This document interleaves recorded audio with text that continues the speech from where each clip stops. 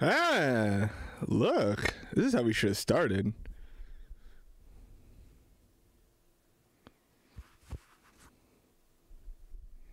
Yes, I always set my sessions to 32-bit.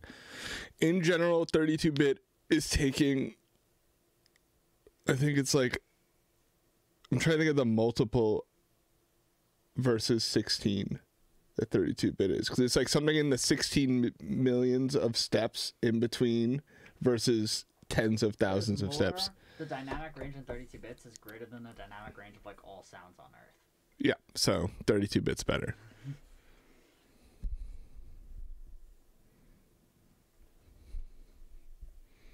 Yes, we do have.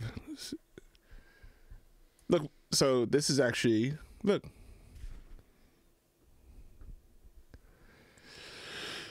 So what we have here, let me figure out a way to, because this is why we're doing it this way as opposed to, and then up, and then I'm looking at the screen while doing this. You should drop a link to that PDF. It is literally just a bunch of graphics that I lifted off the internet. If you can't find them yourselves, then you are destined to fail.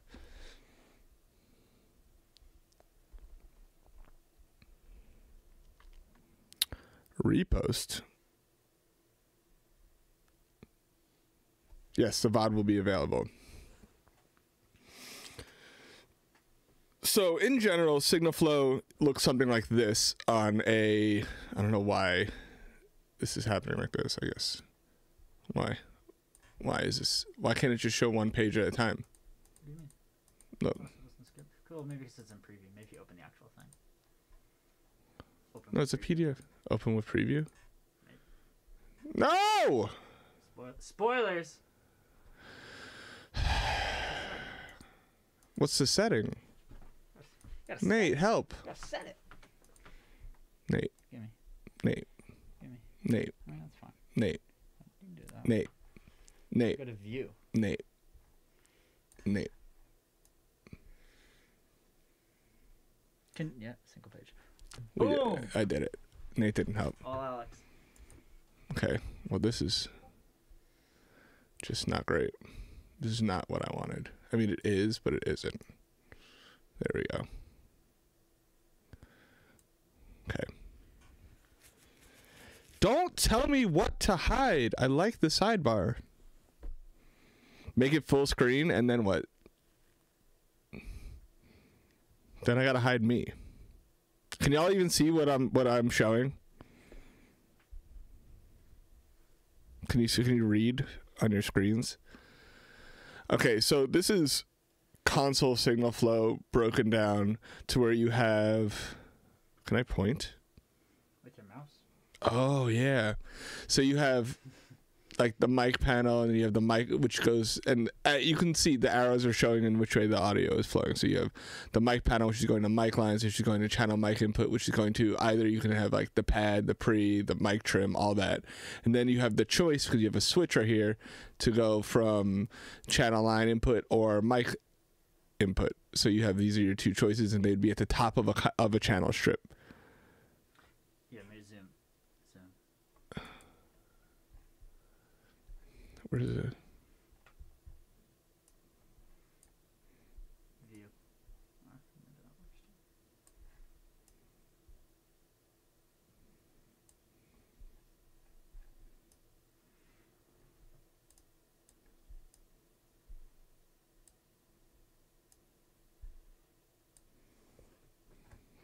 Oh my god, this is my nightmare. This is truly a nightmare. Okay, there we go. Can y'all read that? Sick. And now I'm just afraid to move anything. There. Okay, so this is it. This is signal flow, right? You see everything. It's all there, and everybody sees everything. We're learning together. And so it's hard to show without a channel strip, but essentially you look at it, if we could pull up a channel strip right now and show you. At the very top, it would have like mic or line, and then it would have like pad, 48 volts, trim in the very beginning, right? And then as you go down, it would have all your inserts. So it would have like your phase, your filters, your EQ, and then it will have your channel fader. But before that, it should also say compressor right here. And then you have like your insert, sends, and returns. So if you want to add anything else into the chain that is 100% affecting your signal, you would put it here. Then you have your channel faders, your pans, your routing matrix. So if you want to group everything or send in anywhere, like this is where you would be starting to do that, right? And then you have your cues, which is if you see it goes out and it doesn't return because you're just sending it off to a cue mix at this point. And then you come down and you have your aux sends, which are sent out, and then you have your aux returns, which are returned after here. And let's go. Oh no. Why, Nate? Try just arrow key down. Yeah. Try to arrow key down between pages. Whoa. So these are like Pro Tools. This is all on the exam. This is all on the exam. The pad is literally for extremely hot signals, and that's where you would use the pad. That's about it. Oh, we have gain staging in here. Open note test. All short answer. Essay answer only. So what I want to do here before we continue, because this is a lot of information, let's go to this. This is really hard for me to compartmentalize everybody's questions. Hold on. I could tell what questions.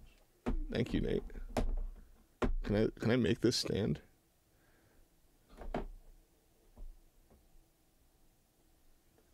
Perfect. So when you're thinking about all of this insane thing that we're showing you, in regards to Pro Tools, which we're looking at here, right? Cheating. And feel free to ask questions as we go, because it'll better prepare me for what you all do and do not know.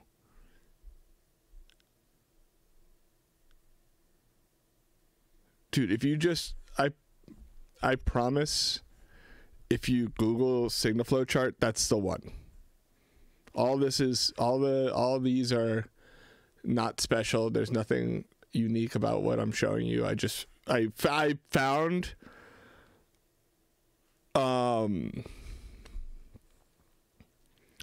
examples that would be easy for you to find on your own. Alicia! She says, hi, Nate. Nate says hi in his own way.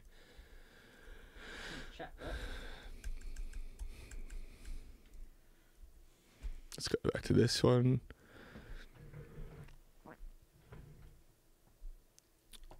Yes, I use 32-bit float and I use 44.1, mostly because 32-bit float is giving you a much more accurate image, and 44.1 is the sample rate at which most music is listened to. And so if it's going to be downsampled to 44.1, I find no harm in working in 44.1.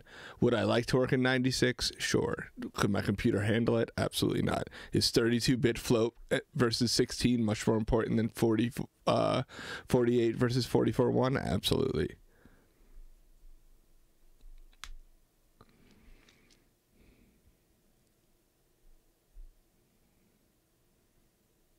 So if we're talking about bit depth, if we're going to go dictionary definition of bit depth, the bit depth determines the number of possible amplitude values that we can record for each sample.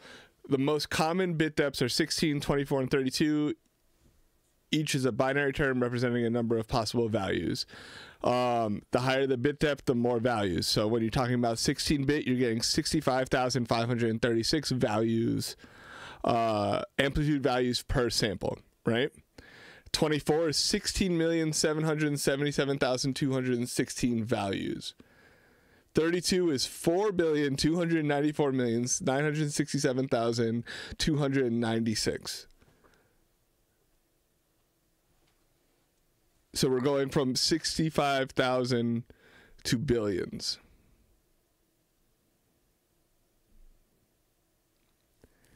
Right?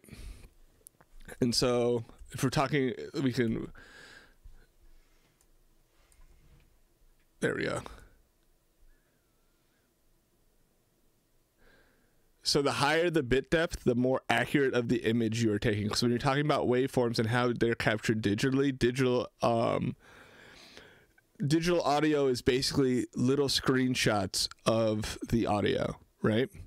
And so to capture the full spectrum of audio, the 20 hertz to 20,000 hertz, which is what we try to capture in digital audio at a minimum, with the Nyquist theorem, you need to have, 20,000, not 20,000, two times, 20 times. Right? Why is the definition in here so strange? What do you? The definition of the Nyquist theorem, like how many samples you need to have.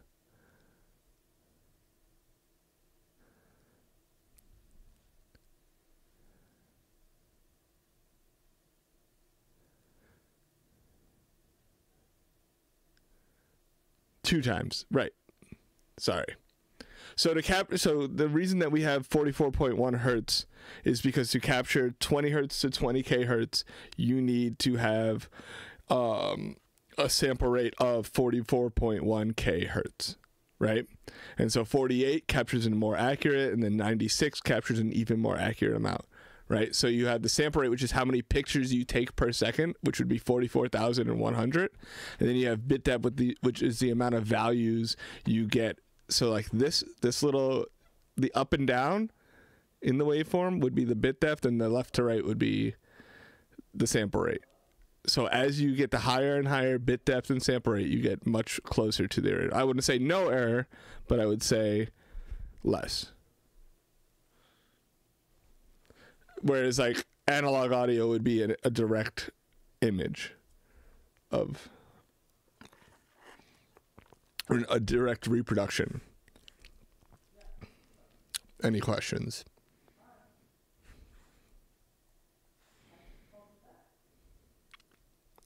This is too far. We're going too far in the lesson plan. Ooh.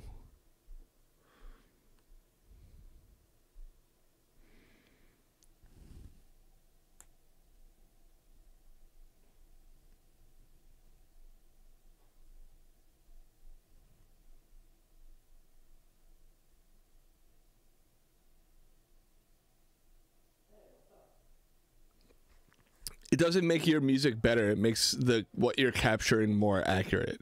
But when you think about it, nobody's listening at 88.2 anyway.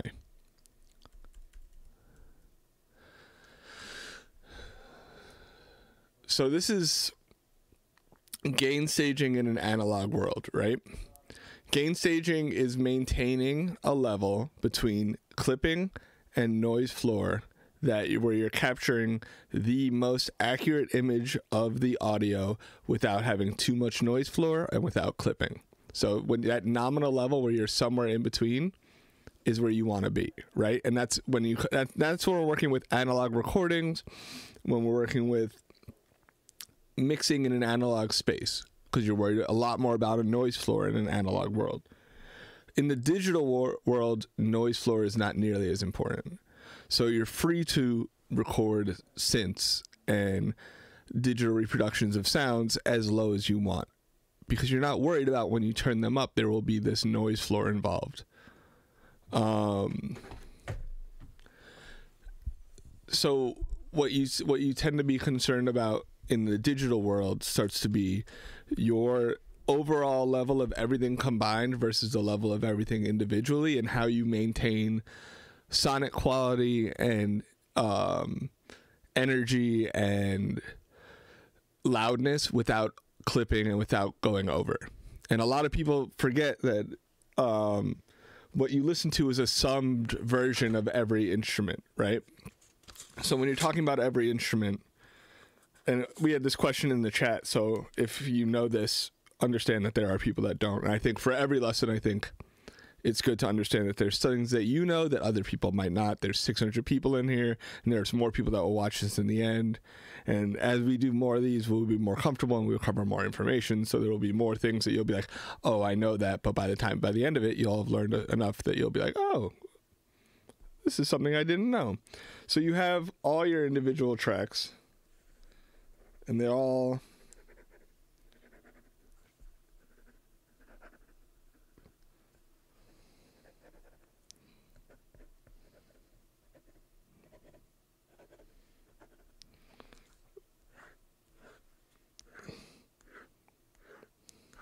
So you have all your individual tracks, and they are all within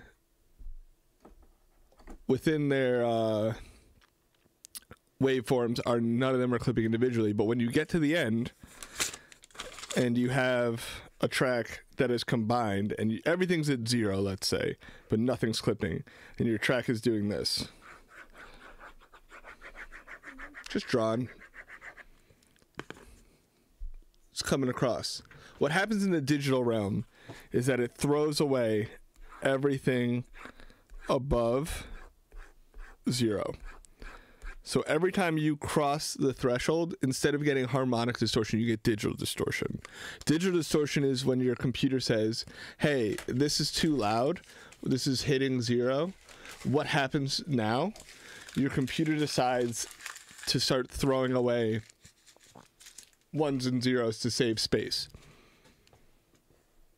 And so digital clipping is that sound it's not harmonic. It doesn't bring anything musical to the table. Obviously, when you start to learn more about mixing, you start to get deeper into the mixing world. You have digital clipping, you have clippers, you have all these things that you do on purpose, soft clipping, etc., that you do on purpose later in the game.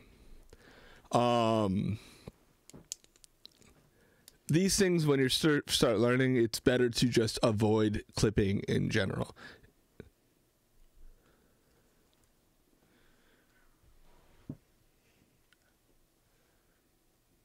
True. No, digital clipping is a thing if you clip in...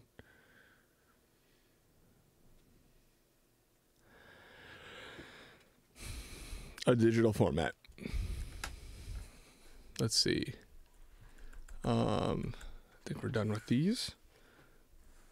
So that was it for the graphics on signal flow. But in general, so what you're worried about in signal flow, when you're talking about the definition of things, you have mic level, which is the level that is generated by a microphone through pre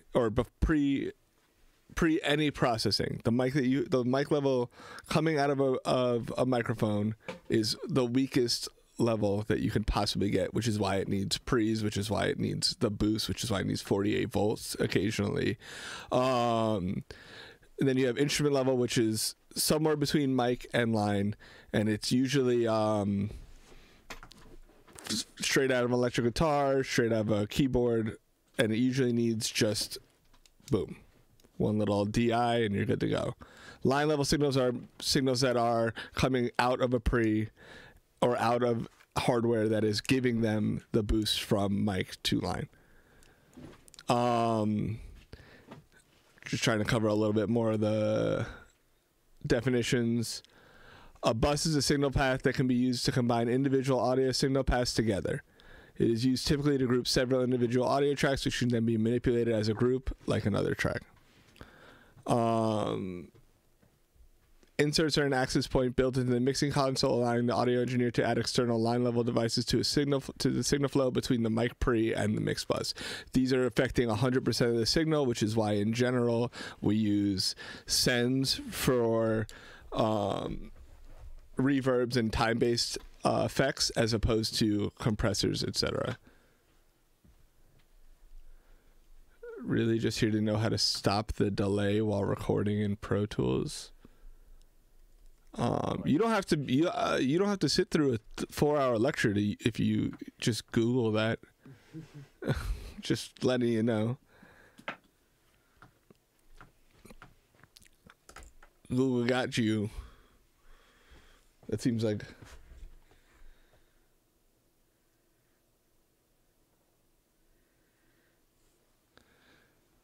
it's very strange. Did we not do that? Just the last. No, for some, they specifically didn't want it for the other one before. No, they did. So. The second one? I think both of them. Is it out? Oh, then probably the first one. Confusing.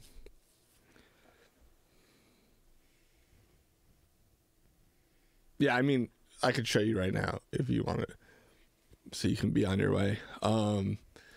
In general, you go playback engine.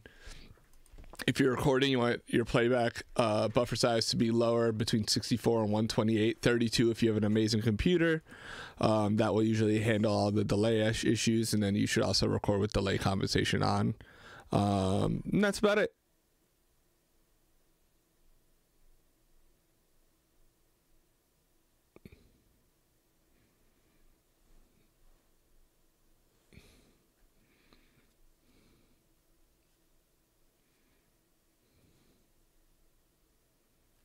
I mean, amplifying the signal in the digital world is usually a emulation of analog amplification. If you're gaining something up through a pre or on the output of a compressor, or through saturation or distortion, things like that. Like if you're adding gain through other means, digitally, it is usually just a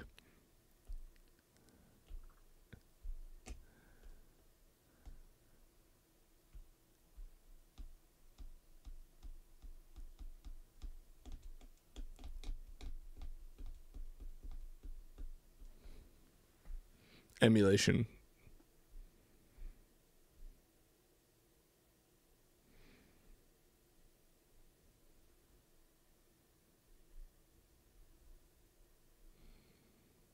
Let's see.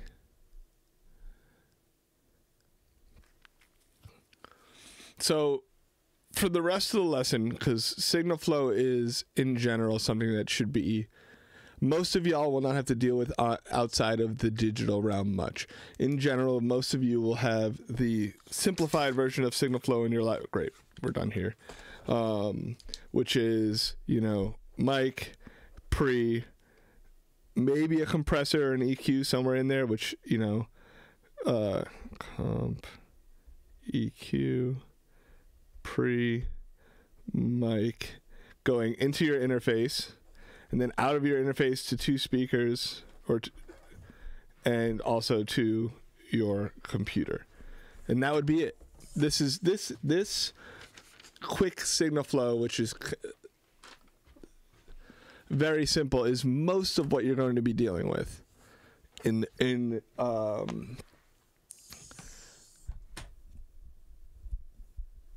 the digital world, in the vocal recording digital world.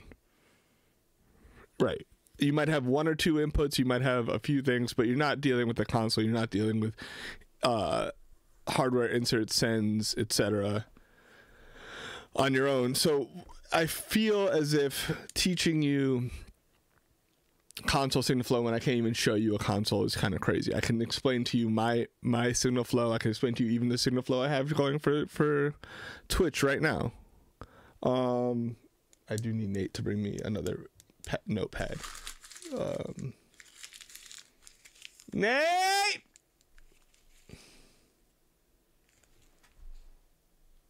He's running away.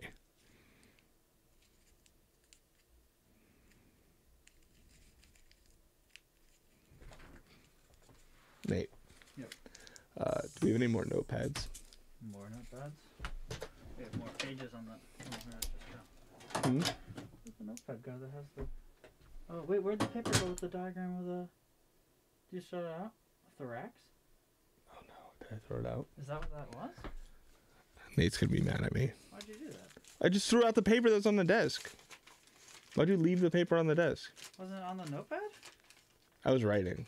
I was teaching the kids. We retrieved it. Honey paper. Also Your Alexa's name is Nate? That's awesome. the mess. Well, I can text you. What, there's more things? No, it's fine. I was just gonna say, like, yeah, they didn't know if they were gonna pay for it. So they were like, we were waiting to hear back whether they. Oh. So I don't think we need to like charge them extra for it. Yeah, we don't normally. Yeah, so I'm just saying it's like totally kosher. Yeah. All right, I'm hanging up. Good luck, kiddos.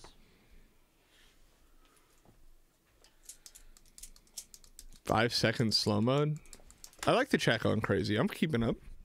All right, peace, man. Later, dude. Say bye to Nate. Bye, pupils. Catch you on the chat.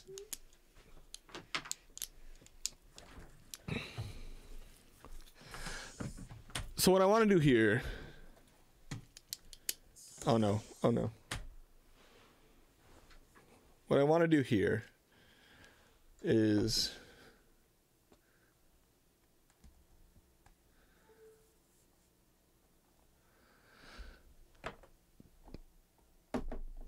talk about how signal flow before I start importing any audio or before I start doing anything.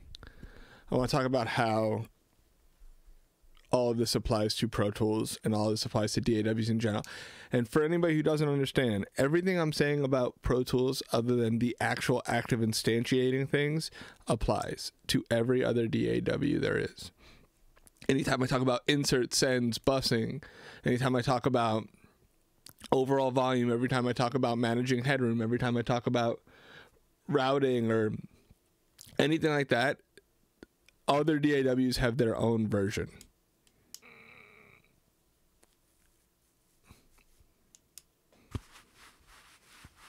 I mean, you missed all the... If you're going to ask Nate a question, he's gone now. So when I talk about things like... Also, I'm also going to try and cover which quick keys I'm using when I'm doing things. So like Shift Command N, new track. And then you go Command up and down arrows. And if you see I'm changing from stereo to LCR to mono. So if say I want to create a mono audio track, say I want to create 10 mono audio tracks. I did that. And I never touched this mouse, right?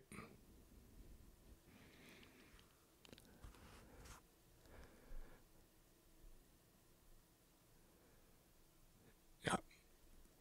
Yes, save. So we're talking about creating a session. We're talking about audio. These are... Everything in Pro Tools is a digital representation of that signal flow chart that I showed you, right? So imagine these as individual audio channels on your console. And then if you go to inserts, if you really want to imagine it as a console, if for reasons that might make everything easier for you, we can go UAD and then scroll down. I love this scroll. I don't know why people search. This is the most fun part of working. Let's just do the legacy. And this is what you would see on a console, right? At least the insert section and filters and gain, right? The only thing we're missing is the faders and the sends, which they don't need to do it within this. But you would come in and you'd have like all your audio would go through this first, right? So signal flow wise, this is happening before the output gain. So everything that's happening here is happening to the audio that you would see here. So say, just imagine audio here, right?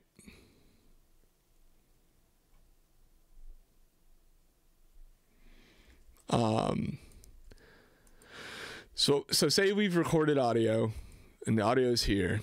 The first thing that this audio is being treated by in the terms of signal flow is the first plugin, right?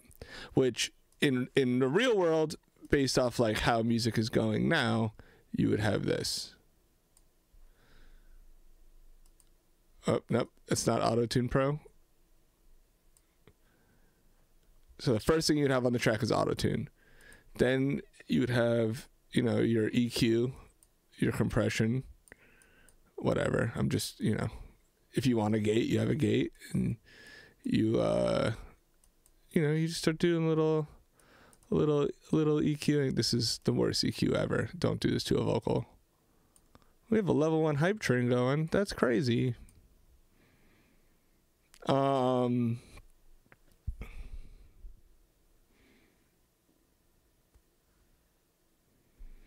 Monks, I appreciate you trying to help. I don't want it.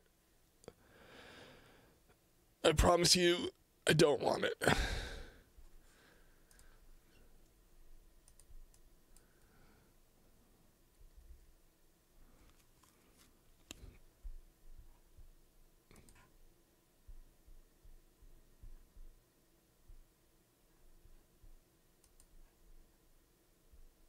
And as we go on through the lesson today, whoa, I'm trying to teach, but I also want to thank everybody, so hold on.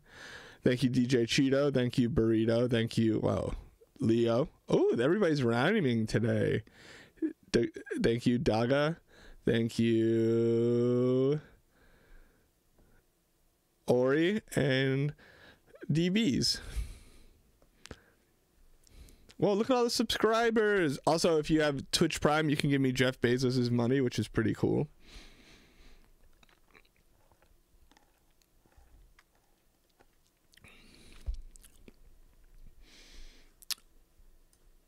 So let's just say you're instantiating all your dynamics. You threw a fucking crazy compressor on there, and I guess, I don't know, I just clicked one. Oh no!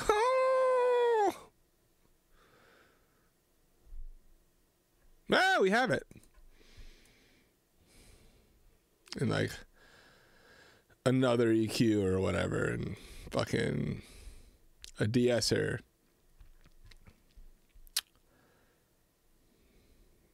I'm gonna have to start searching for stuff soon. And you get to the point that you have all your inserts, and now you're like, oh, I want to start adding sends.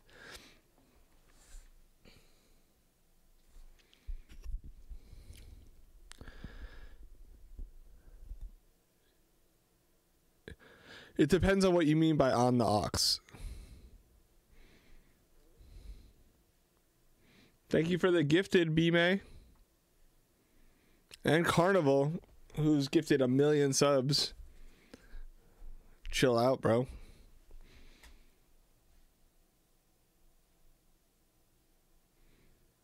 I don't have $100,000 in plugins. That'd be crazy. I'd feel like a psychopath if I had $100,000 in plugins. Leo! What are you doing? Also, if I mispronounce or misread your name, I'm reading off an iPad that's far away. Level 4 hype train. That's crazy. Whoa. Nico. Nico, winner of Gain Station the other day.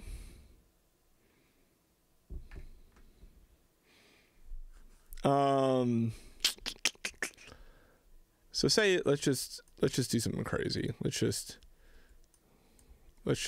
make a bunch of audio on a bunch of tracks, right? And think of this, think of the time roll that we're looking at as a tape, This is a tape machine, right? This is left to right is the time, and if you hit play, the tape machine starts spinning, and that's the audio you're getting, right? Oh,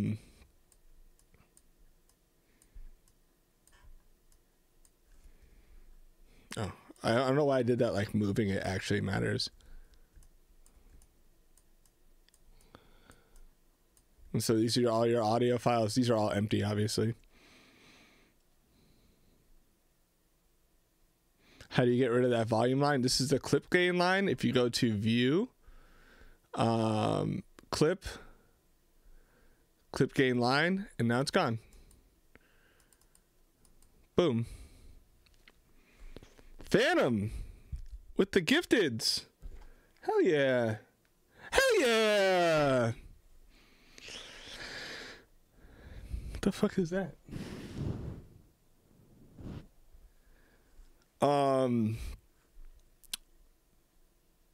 It's always good, I would say, if you are new to Pro Tools, for example, and you haven't learned your quick keys yet, I wouldn't say to get acclimated with these options, but I would say to look through just to see what your options are, right?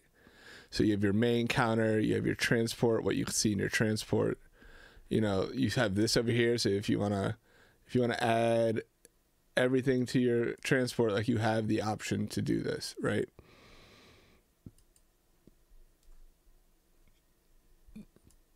You have your zoom controls, your transport, you have your MIDI controls, etc. How do you record on Pro Tools?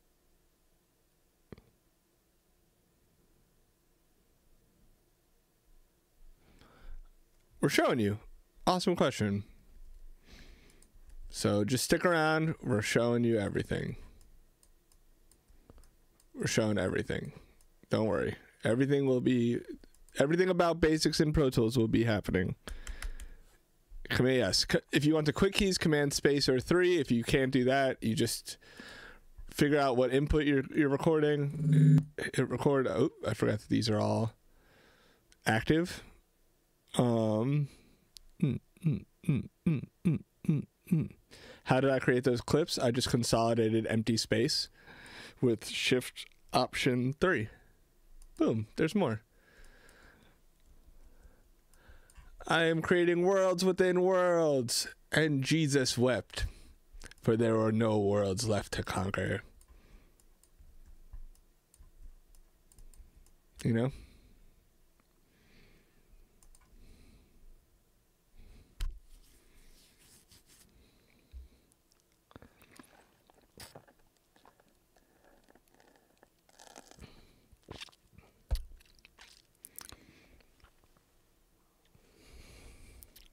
Anyways,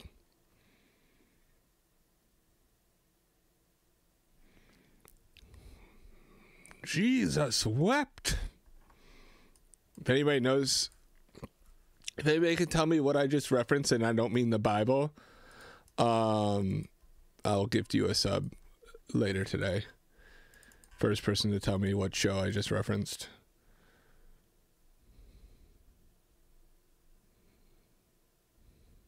I'll wait.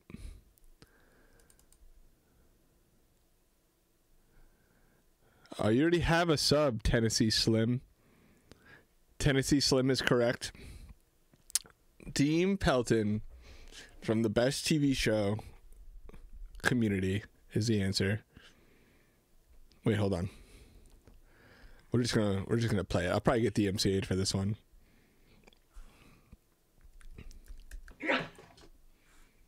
That was it. That's all I needed. I just needed that right now. It's season 6, the best season maybe.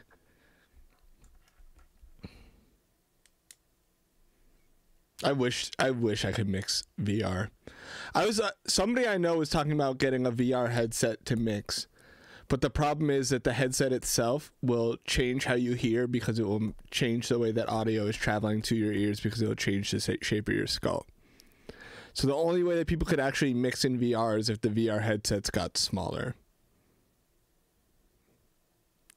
At least accurately. Or you mix in headphones. I mean, 2 and 3 are great. I think 5 and 6, they were challenged. It doesn't matter. I'm not going to talk about Community right now. It seems crazy to talk about Community. I'm trying to teach people stuff.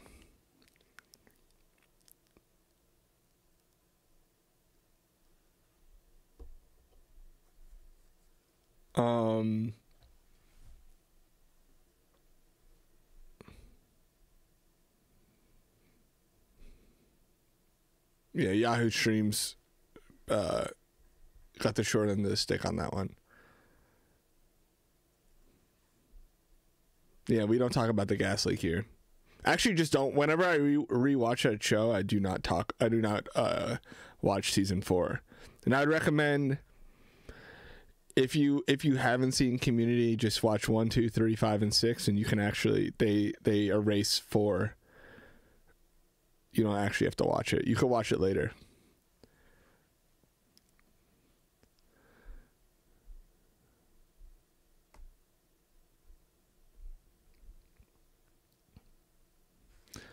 So some quick keys to understand that you need to know are option 1, 2, 3, 4. If you look at the top of the screen, I am switching between modes: shuffle, slip, spot, and grid. Shuffle means that if I move something, it automatically the audio file will automatically snap to the closest audio file or to the beginning. So if I go up, boom, snaps to the closest audio file. Boom, boom, boom, boom, boom, boom, boom. Look at shuffle go. Look at it. Look at it go. Or if you like delete something, then everything snaps forward a little, this is what I use shuffle for in the real world. I will use it to move in the music world. It's not a very musical tool, but say I want to move this 4 bars earlier and I want to move everything 4 bars earlier, I will go to grid, highlight, however, say, just imagine that's 4 bars and then delete, and now everything's moved forward, right? So that's why shuffle's important. It's important for large batch edits like that. I'm just undoing, Command Z. This is a really good exercise for me because I don't think about what I'm doing. Spot, if you move, it'll ask you exactly what time code you want to move something to, or bars and beats or whatever. So if you want to do it that way, that's what spot is for. Grid keeps everything locked to the subdivision of the grid you're in. If you want to check the subdivisions, you go to grid right here, and you can go down to 1/64th note. And so now every time I move, I'm moving by a minimum of 1/8 note.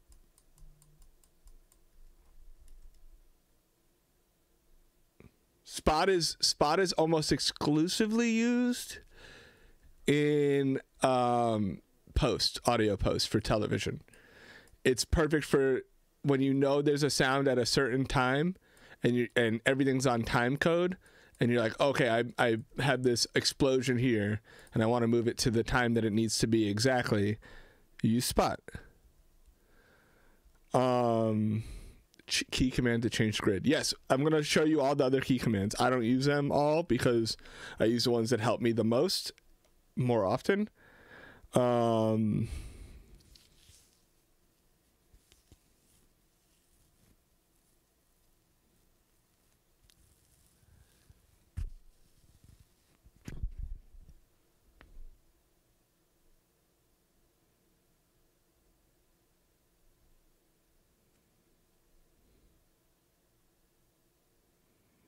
Was figured out. I press option with my thumb.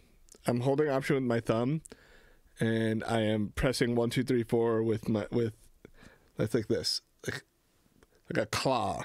And then if you want to switch your tools, you have command 1, 2. So you have your zoom tool. 2 is selector, or 2 is trim rather. So you have 2.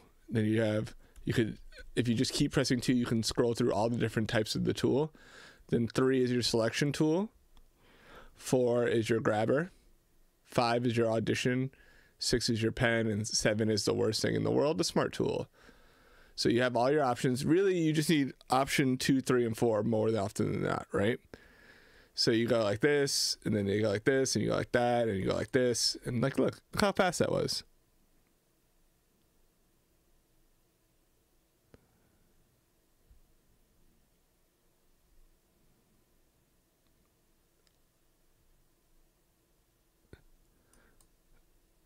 So I would say for new Pro Tools users or new DAW users, Pro Tools specifically in this case, the smart tool is, let me show you why the smart tool is bad. So I'm on the smart tool now, and it's all the options all together, right? You have every option depending on where you're clicking, but you have to click a specific part of the waveform. So if I want to grab this waveform, I have to go down here and grab. But if I go up here, now I'm selecting. And so if I want to go like, this is so slow, I can't deal with it. Whereas if I want to grab, I go this, now I grab. If I want to select, now I'm there. If I want to grab again, now I'm there. Now I can select again. Now I can trim. Much faster. Bro, saying that you're not going to change off of the smart tool because you're familiar with it is not a good excuse.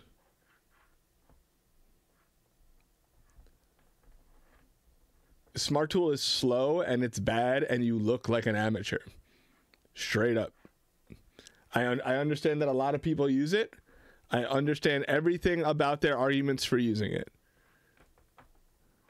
The sacrifice. I don't know if you noticed, but there's a stream description.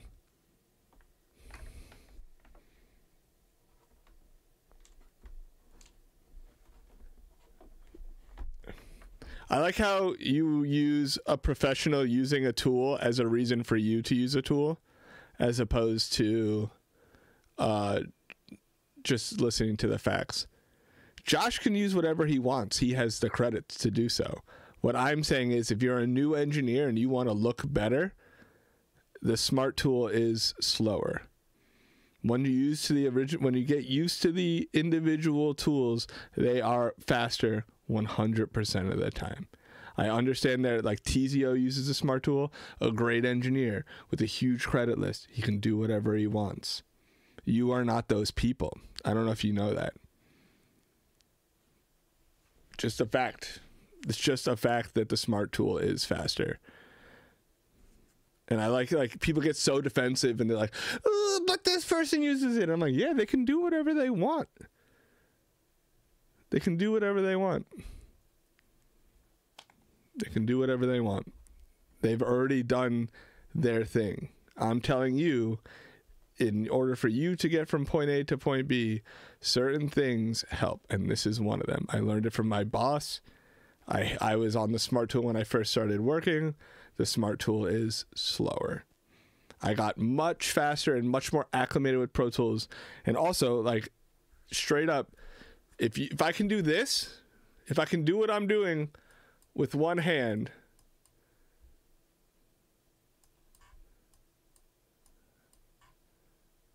does it really look like I'm doing anything hard?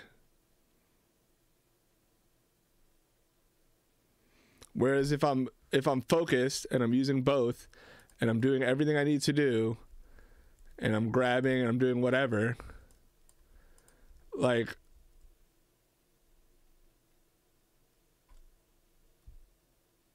it takes it's a higher skill ceiling to do. I just think it's funny, like, just don't get defensive. I'm teaching you something that's a fact. It's faster. Me, Baines, and Tizio have gotten in this argument before. Baines switched over. He thinks it's faster. I switch over. I think it's faster. Tizio's comfortable with what he's doing, so he kept it. Like, I'm in no position to judge Tizio, who does more songs than I do.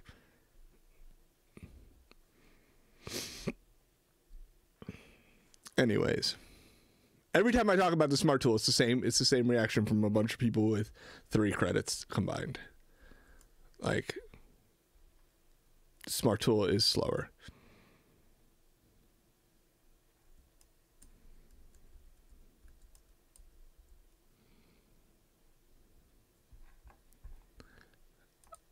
If you want to change from bars, beats, minutes, second, time code, feet and frames, samples, etc., those are here. In general, in music, you will always want to be in bars and beats.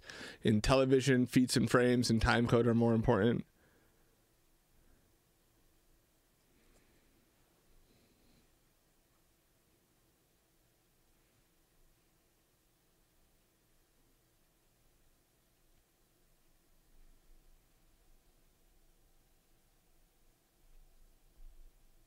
Is someone freestyling in the chat?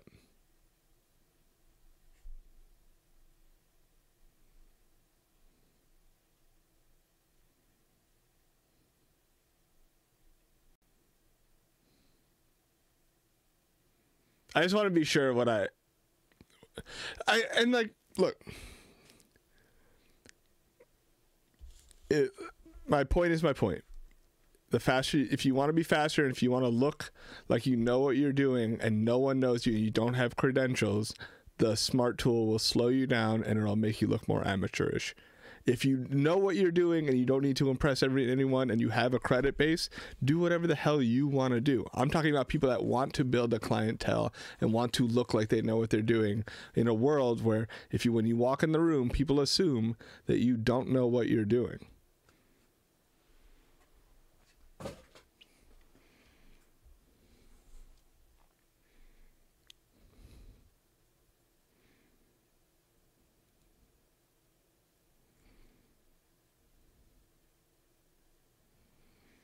You have questions about the meters? Right now I'm just using linear. I like Pro Tools Classic, linear. There's a dictionary. We can look up the definition for each in the Pro Tools manual. I just use the one that I'm used to. I don't personally use meters at all when I work for the most part until the very end. In general, I find myself just avoiding the little red dot at any point.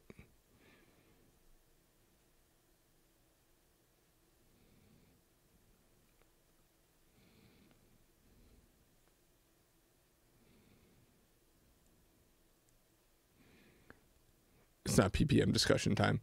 We're talking about Pro Tools basics, and that's not in the basics world.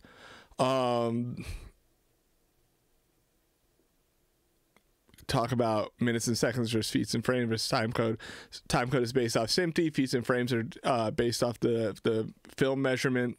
If you want to work in samples, it depends on your sample rate, and it breaks down to per second. So you go here and you have 8,500,000 samples or whatever by the time you're a minute in.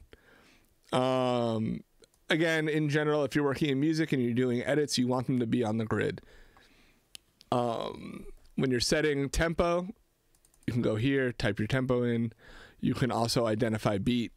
So say this is 4 bars, right? And you want it to be 4 bars. You Command I, and your start and your end, and you just hit 5, and now that's 4 bars, and your tempo is now set to 112. If you want to keep it at 112 for the whole song, boom. Or my bad, actually I fucked that, but let's just go here, go 5. There. So how do you loop a section? You highlight it and you make sure you are in loop playback and not in a punch mode, and then you hit play. If you want to loop record, you hit this, highlight, and hit 3, and you would record in a loop. Obviously nothing's record enabled. Identify beat. That's what I just did, right? Identify beat is something you need to be very familiar with counting.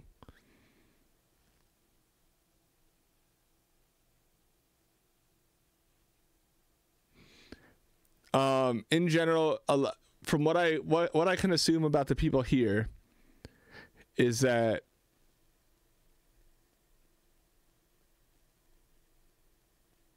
we're mostly working in digital production where the BPM per song is usually very clear. Or here, actually, you know what we can do here? Hide and make inactive. Let me do this. Shift Option I is import session data. Shift Command I is import audio.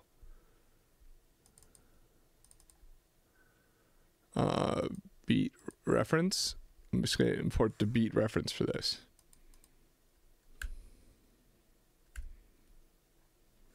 Okay. Okay, so.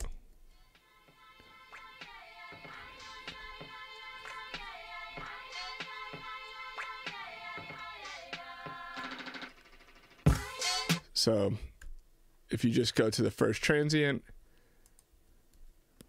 hit B, hit Command I, hit 5. Now everything should be on grid. Right? Oh, I think it's the samples in there.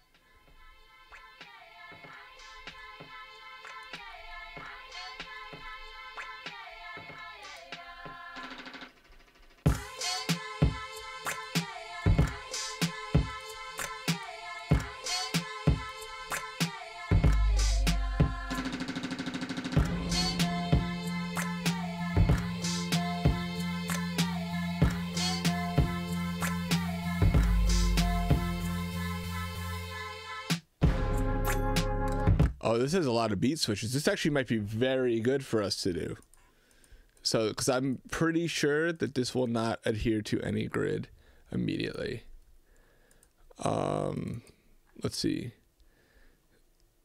Let's go back to the GoPro real quick because I don't want to accidentally show you some old files because I've done that before.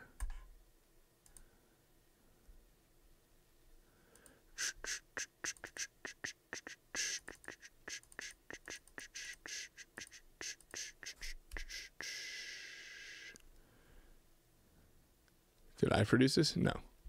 So yeah, I got 94.6 as the VPM. The VPM is 95. Usually when you do identify beat, it'll get you as close as possible. But in these times with the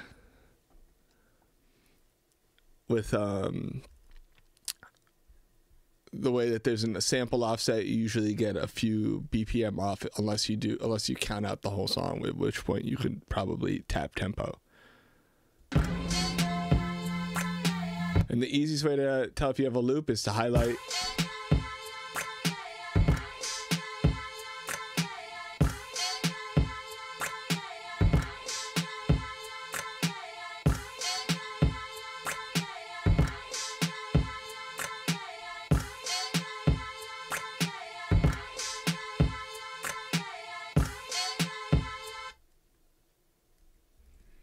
No, I believe Let Mode produced this. This is the last song from the student one. We got a last minute addition to the album.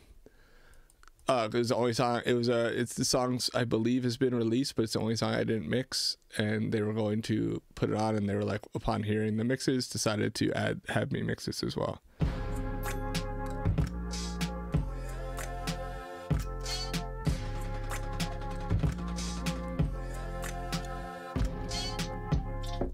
So we're talking about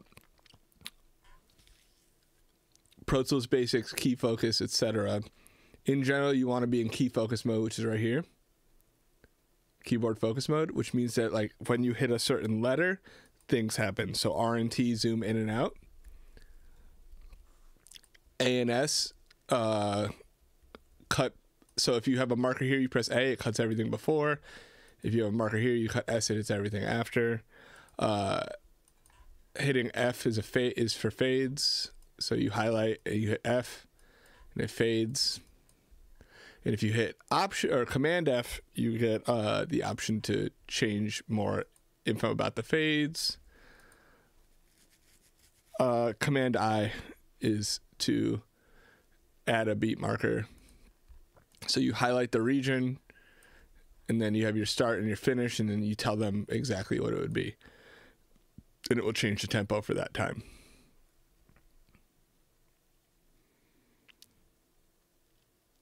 Can you guarantee the beat is on tempo? The only way to guarantee the beat is on tempo is to understand the BPM, is to get the BPM right.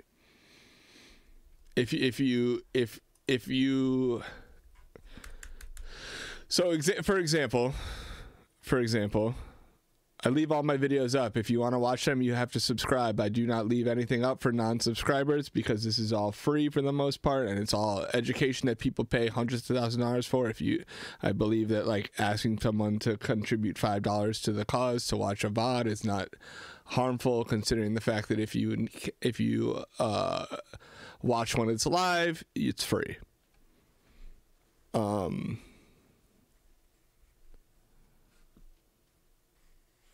Someone said salty.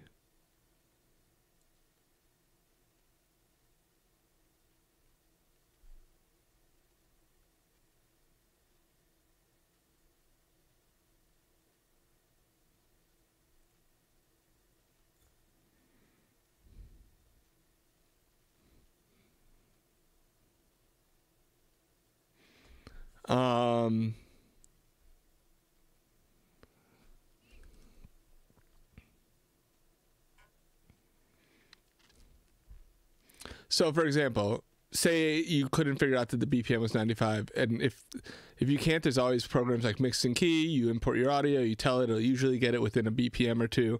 It might syncopate it. It might tell you 80 when it's 120, but if you can listen with your ears, you can tell that it's wrong. And if it's syncopated, you could tell it's 2/3 of what it should be, right? Usually, or 3/4. Some odd subdivision of what it should be. If you want to do it by ear, you can tap tempo. So like, hold on, there's a million ways to tap tempo. I have one right somewhere. Tap tempo, tap tempo, tempo. Where's my tempo?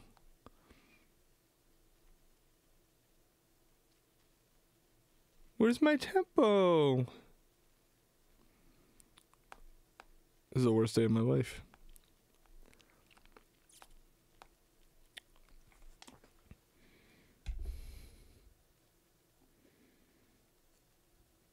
I'm just really good with all those subs.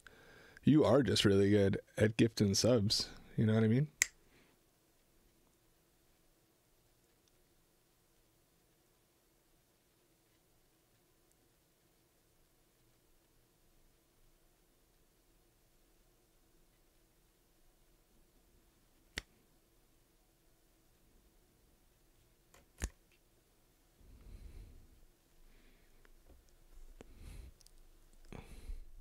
Damn, people thought I froze. It worked. That's all I was hoping for.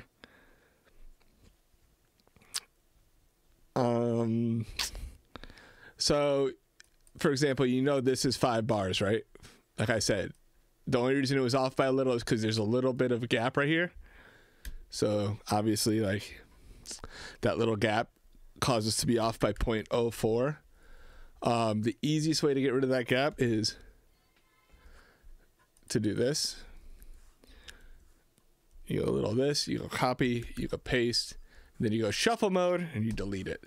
And now everything should be on the grid exactly. All you have to do is, you know, then drag it back out. And now when you go, it's always on the fucking grid, no matter what. Kind of moving fast? Yeah, I am. You know why? Because I'm not using the smart tool.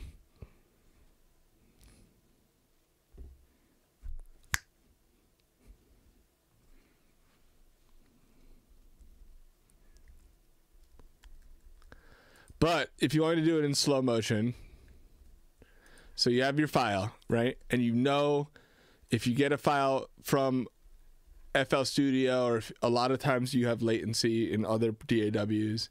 So what I do is, this is where you want your transient, right? So you're in grid mode, you have tab to transient on, which is right here. Tab to transients. You hit Shift Tab and it highlights everything. You hit B, Command C, then you hit enter to go to the beginning, and then you hit Command V, then you hit Option 1 to get to shuffle, then you hit delete, then you immediately go back to grid mode, and that's everything I did in that half a second. And then I just dragged it all out. All that took me no time at all. It's not a lot of steps. That's just all the steps it takes to do to get your transient exactly on the one. And yes, if there's a tempo switch, you would be able to, you know, identify the tempo switch. Say right here, it went down to, you go here, you hit a little pencil mark, and then you drag it down, and now your tempo's changed. It's not an actual tempo change. We can, if we want, to instantiate real tempo changes.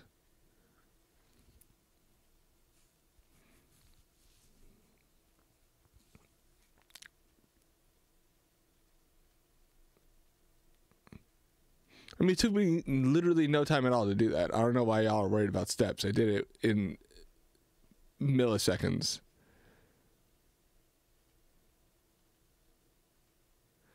I've read the Pro Tools manual probably 10 years ago, 15 years ago.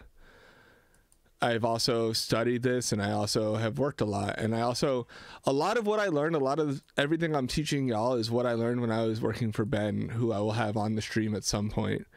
Ben Allen said the first time I ever opened a Pro Tools session and started to work, he was like, why on earth would anybody ever hire someone if this hand is free, right?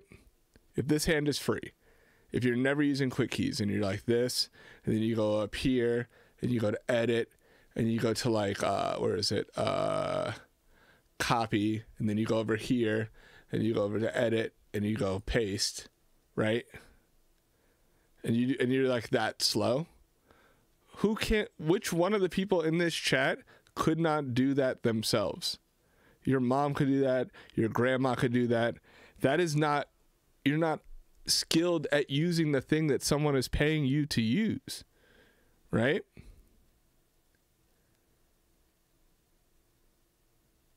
The only reason I dragged it out was for consistency's sake. It's just like I want everything to look perfect all the time. But if I go highlight, B, grabber, move, highlight this, move, and I like want to listen or whatever, and then highlight, boom, move, then I do this, and I duplicate, and I'm doing all this really fast.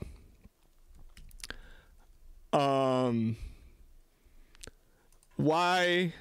Well, who can, like, you need to know what you're doing to do these things. The less you use your mouse hand, the better you are at Pro Tools. And yes, you can be this. Every DAW has quick keys to make you faster. In fact, most of Ableton's quick keys are exactly the same as Pro Tools, I believe, and same with Logic. A lot of the quick keys are the same.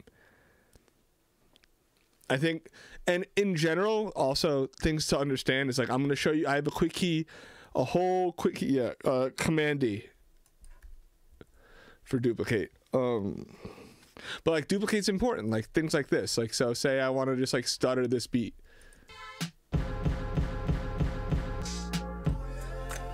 Like that was easy. You know, I didn't even have to hear it to know it was going to be good because I know I'm on grid.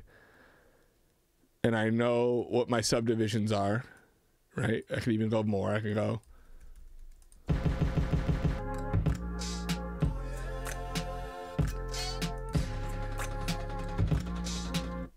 And that's why BPM is important. If you're on grid, you're never wrong, right? If you can be on grid, you could never make a really big fuck up, right? Because if I go grid and I duplicate and then I hit this, then go to audio suite and I hit reverse and I reverse it and then I duplicate it again and it goes like, that's always going to sound cool. And that took no time at all. It didn't even take, like, I didn't even have to think that hard. Then I could like make a cut and then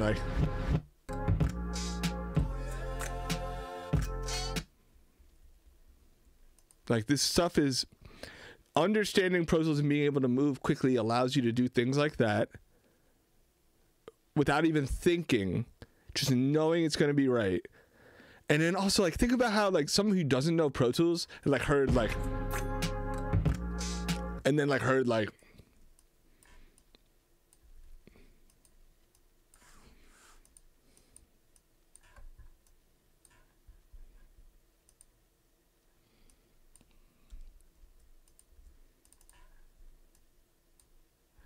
oops, wrong one.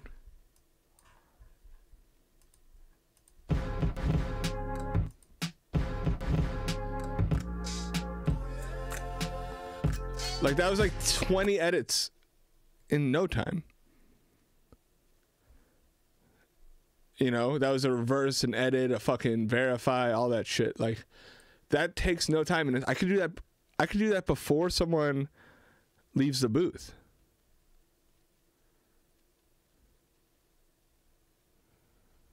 Reverse reverb is essentially this. You reverse the audio, print a reverb, reverse everything back, and then the reverb is the wrong way, but the audio is the right way. If that makes sense. So like I would go, let me just duplicate. We're getting a little out of what we're trying to teach here, but also like I know a lot of people have this question. So like say I want to reverse reverb up to this. Oh, just put it back here so I know where I'm going. Hit this, hit reverse real quick. So now this is reversed, and then I do this, grab this, go to a reverb, deverb, whatever. Make sure it's full volume, plate, whatever. This. Then hit the reverse again, render, move it to the right spot.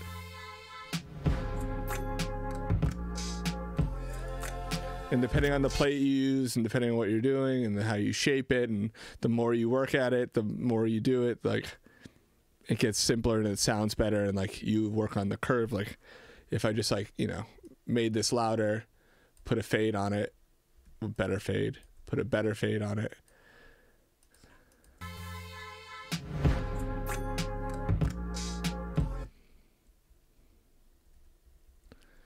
Reverse reverbs are cool, I guess.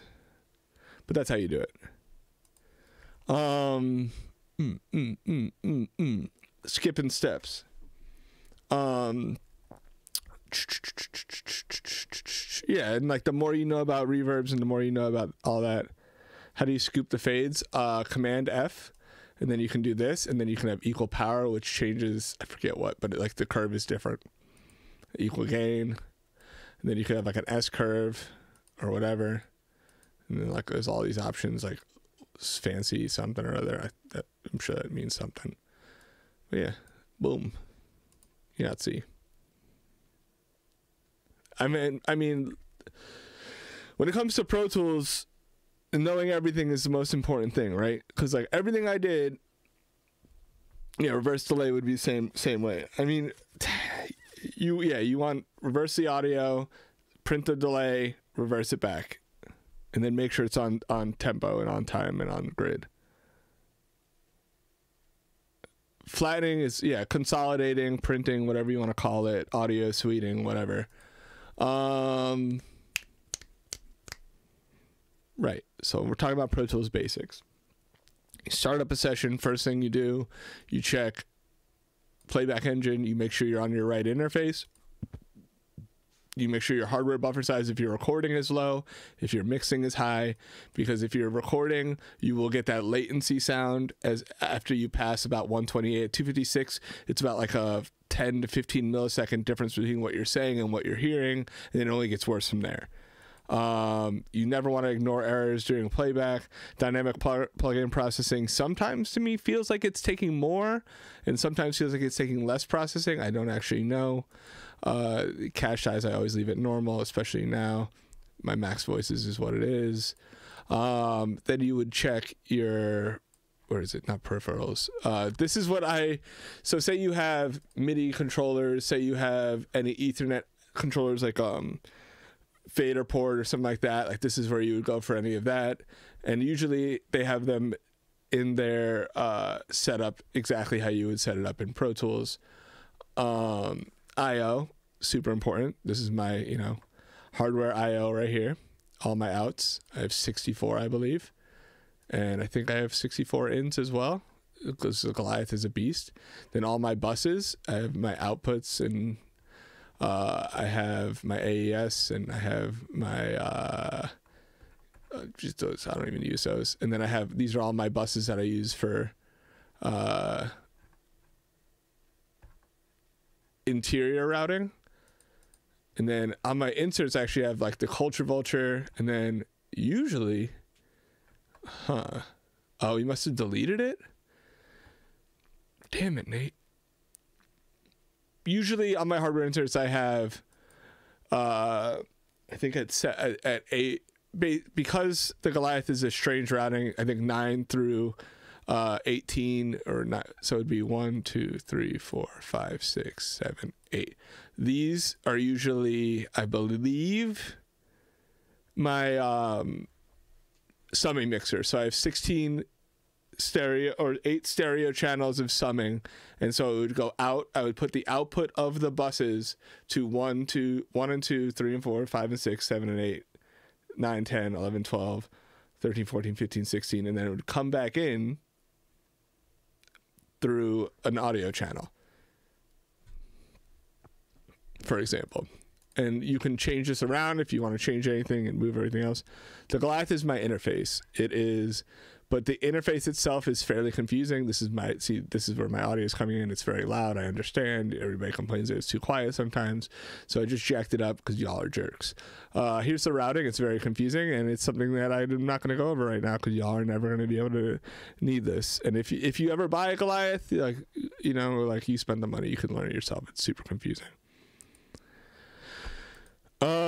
I still barely understand it, to be honest. I'm sure Mike Dean would scold me for not studying my Goliath more.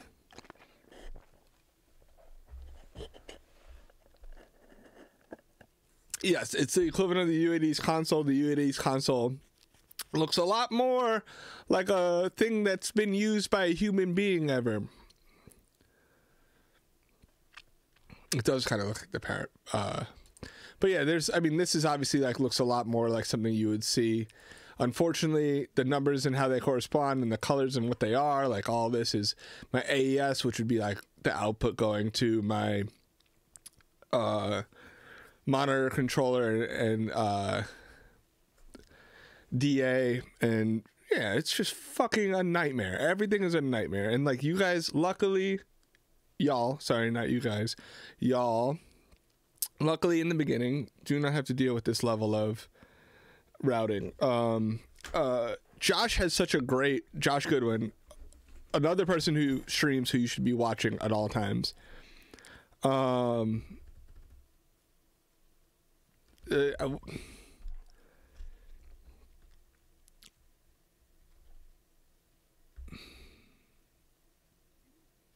I'm using the Goliath as my interface. I don't use the Twin as my interface, first of all. Second of all, yes, I have a bunch of hardware. I don't know if you could see that we're installing all the new hardware soon. We will have... I'm going to use the restroom in a second, but I want to show you all this. So, I'm going to have this. There's a GoPro here, right? GoPro.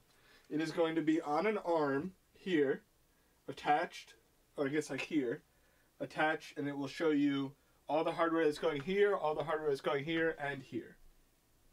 Right? And what it'll explain is this. I really wish I had a piece of paper right now.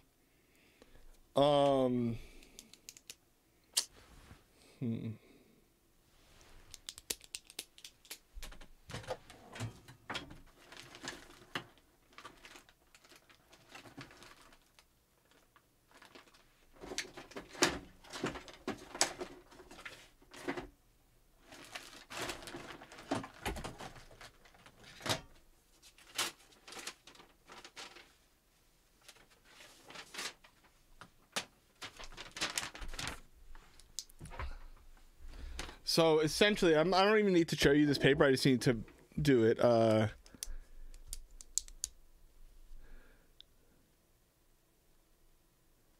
Right about. Now I'm going to talk about my routing in general. So my routing in general, I have my interface, which has 64 ins and outs, right? 16 of the outs are hardwired to my summing mixer. So if I want to go out of my interface to my summing mixer, that's already permanently hardwired to the summing mixer because I have so many ins and outs, and I can do that. So I don't need to patch every time I do it. So I have hardware inserts that are 1 through 16 of my summing mixer if I want to sum. My summing mixer, the output of my summing mixer will be going directly to a dangerous liaison. So that comes out, it goes into my summing mixer 16 channels. So 1, 2, 3, 4, 5, 6, 7, 8, 9, 10, 11, 12, 13, 14, 15, 16. Right? This is an insanely gibberish thing. And it comes out a stereo signal. The stereo signal will go directly into my dangerous liaison. Listen, I'm getting there. I'm explaining my routing. And I think it's important. Oh my God.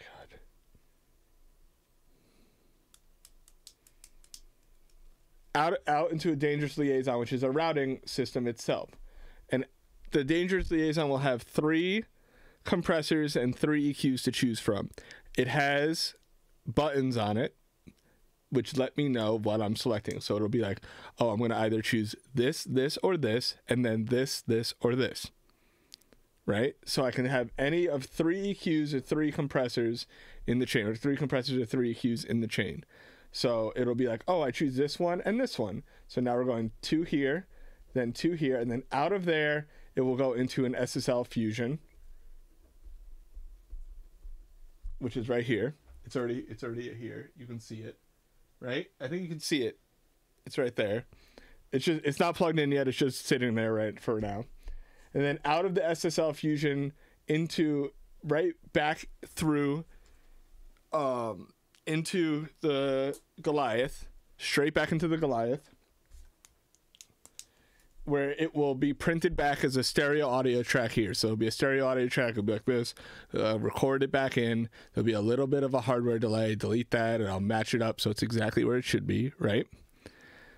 Okay, so the paper is this.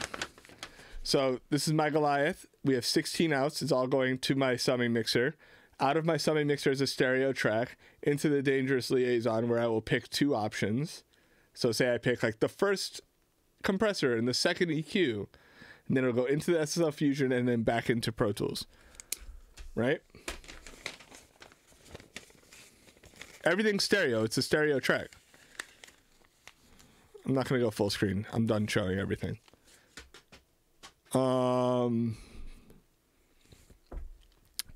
And there will be a visual representation of this so that y'all can see. But in general, for the most part, everything that I use outboard is a luxury. Everything I have on the outside of Pro Tools, and even inside because I have so many plugins now, is a luxury. I did and could do everything I'm doing on my old Apollo Twin with my old headphones and nothing else. Most of the songs that y'all like the most that I've done, or that mean the most to y'all, and the reason that y'all know who I am, were done on headphones, in a coffee shop, in an Uber, and in my hotel room, or in my old apartment in Atlanta. Like all these things, like I was not working in major studios for most of the work I've done. It upsets me a little that the time I chose to start streaming is the time in which I have these nice things, right? Because I feel like I want to teach y'all from a place of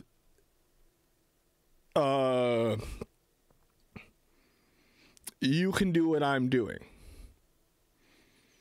But I also want to show you don't want to see the cables behind my desk, I promise. It's a nightmare right now.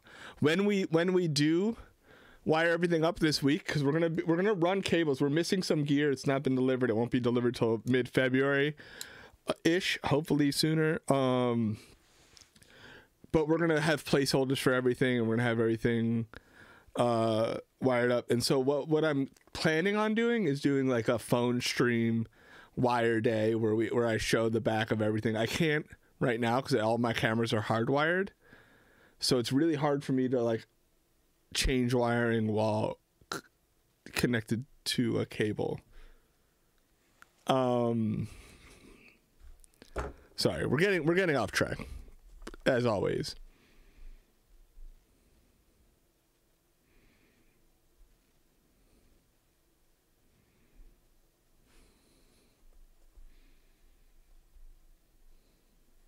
Oh no, I wouldn't change it. So the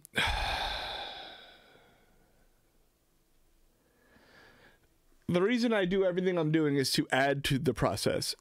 The reason I'm doing the EQing, the reason I'm doing the compression, the reason I'm adding the SSL Fusion is to add to the tone of what I'm doing. At no point do I and everything I'm doing would be, so y'all have seen me mix for the most part. You see that I have like my mix bus, etc. And you see that I have my individual buses for everything, right? So instead of going out of my individual buses directly into the mix bus, what I will be doing is going out of my individual buses into the summing mixer, into the liaison, through the compressor through the EQ, through the Fusion, back, record it in, and then through my master bus. If that makes sense. Tell me if I'm crazy. Tell me if that makes... Cool. I'll be right back. We're back.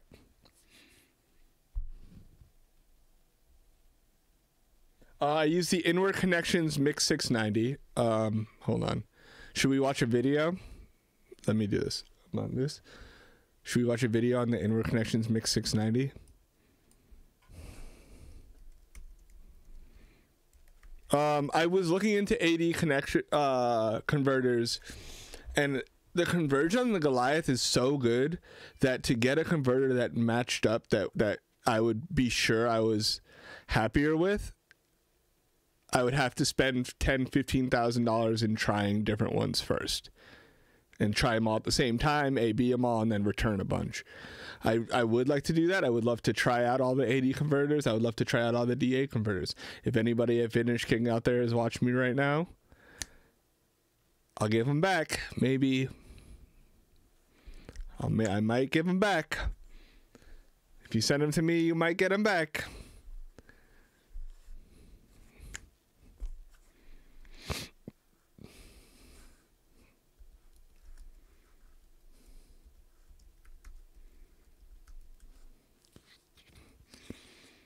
Inward Connections Mix 690. Steve Vai's. Ooh. Steve Vai's Harmony Hut. Oh, here we go. Page not found.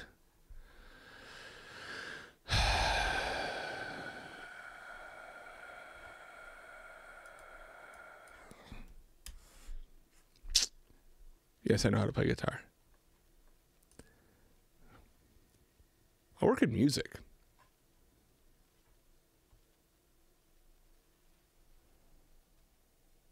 Can I play it for you? No, absolutely not. Like right now, no. Can I play for myself in silence by myself? Yeah. I use the Inward Connections Mix 690. I'm looking for reviews of it now, so we can all watch a review together. YouTube. Oracle Summing Mixer. That's not what I want.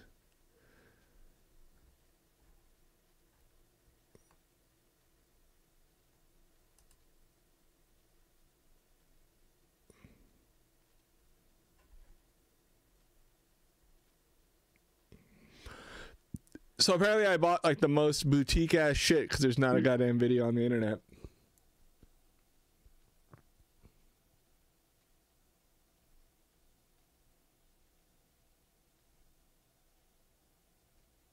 I use the Inward Connections Mix 690.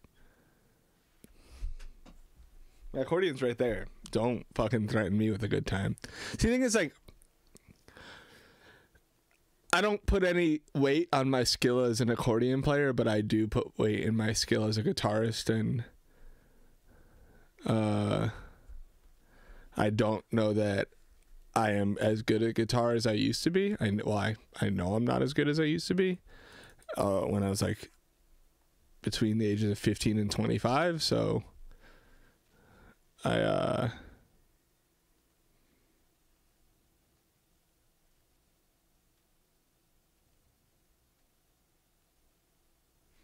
guitar is, so I got this when I was 15. I've had this guitar for 21 years, which is crazy. It broke twice. It's an American Strat from 1997. It's got like the custom headstock choice, which is cool. It's not so common. And it's got the maple neck, which is also not so common. And it's awesome, and it sounds great. It needs some work. It probably needs to be set up again. The neck broke, and so it's like kind of finicky. But it's like my favorite color. It's one of my favorite colors. I want the yellow telly. It's seafoam green, first of all.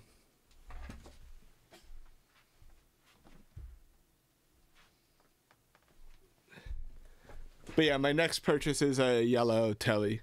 I've always liked Telecasters. I'm pretty shit at them because the neck's a little wider, and I'm used to like playing on like Strats and guitars with skinnier necks.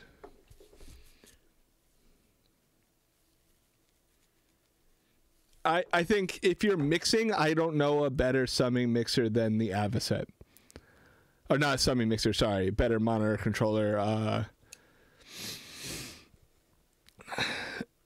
I've tried the Grace. The Grace is good. It's clean. It feels like the mids are a little scooped, but it's good. I like the Heritage one specifically because it has the Bluetooth option. Pretty sick, but you can buy just the Bluetooth option. And the Dangerous one is like all around probably the most functional one with with more options, since the biggest problem with the Avocet is that it's like a very simple controller. There's not a lot of control within it that you can see, and it's not very easy for random people to use. So like if you're an engineer and you've never used the Avocet before, you'll probably accidentally press a button that you don't mean to press. But as far as sonics go, and if you're the only person in the room using something, the Avocet is the best. Especially the new one, the 2A.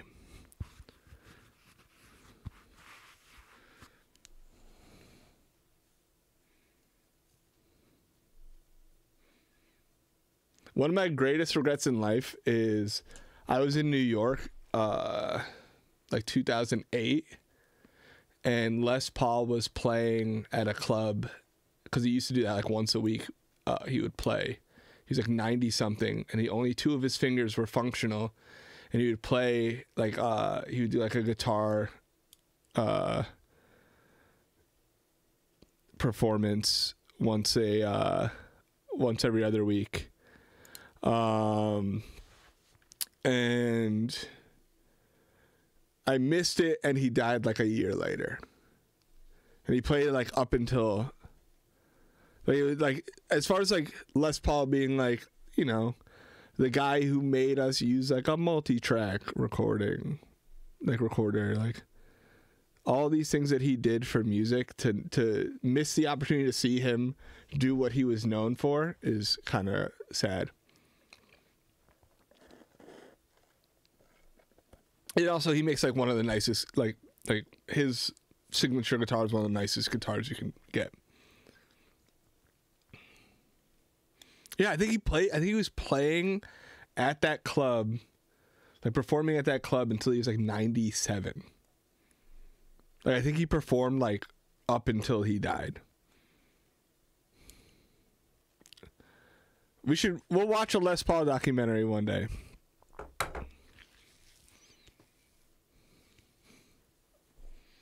Well, didn't Gibson get bought? I forget what happened to Gibson, but I've heard that about Gibsons. Like, there's a certain year at which they were their best, like in the 90s, and like, or like, for example, like they talk about like the 80s Japanese Fenders and whatnot. Yeah, they got bought.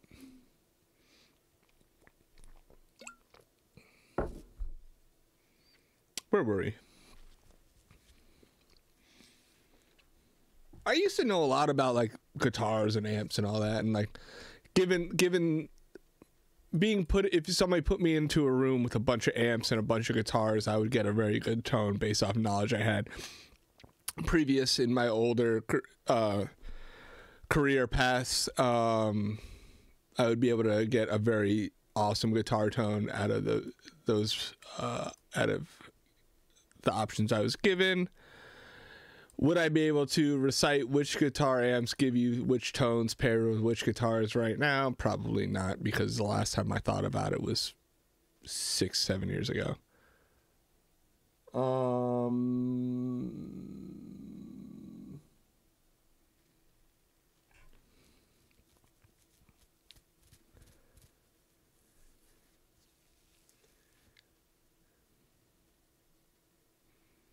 I don't know that the 1176 is really built for the kind of volume that a full mix would give it.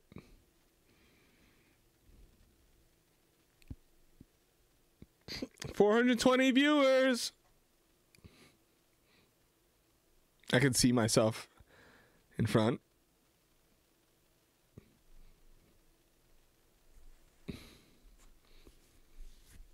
Of me, and it's hard not to be embarrassed.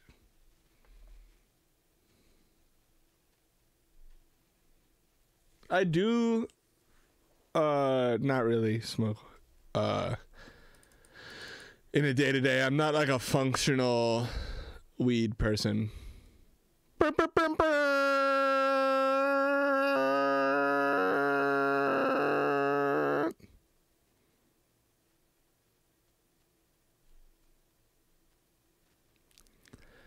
Why do people come here?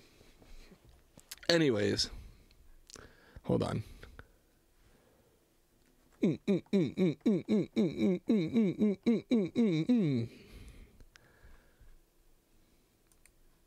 It'd be hard to convince someone that I don't smoke weed. Let's talk about... Ugh, why are you doing this to me? Single page. Ugh. Hide sidebar.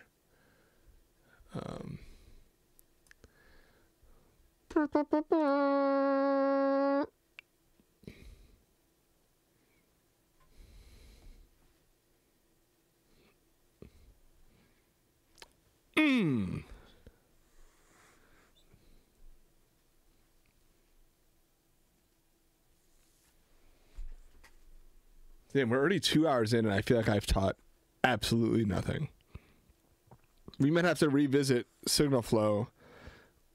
Ooh, okay, so here's an idea that I had literally minutes before my stream.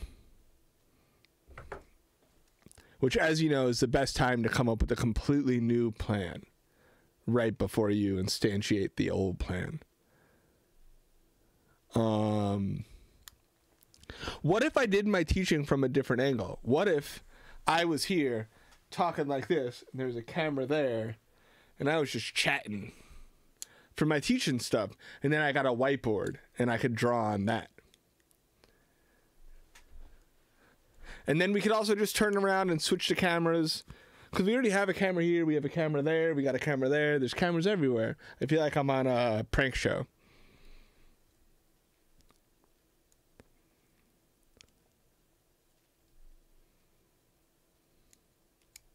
And I have my blazers. I could, like, really teacher it up. We'll think about it. I think this is, again, I'm not so comfortable just saying information, right? I'm much better at showing than I am telling. And as I show what I think about as I'm showing, you'll get much more information out of. But what is more helpful to y'all who are, or to the people here who are less acclimated to the Pro Tools world and less familiar with everything, is just being told the information first. Because if you get shown it first, you skip steps. And so what I want is to get... Was there somebody out there?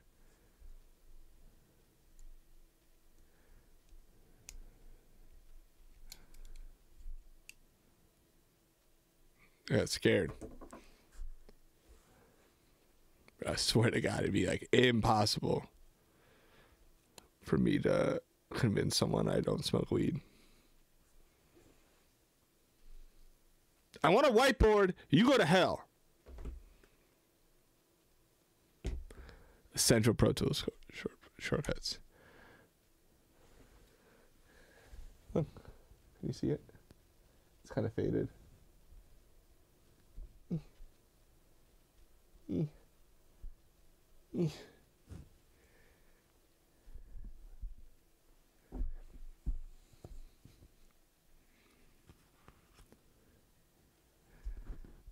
Save.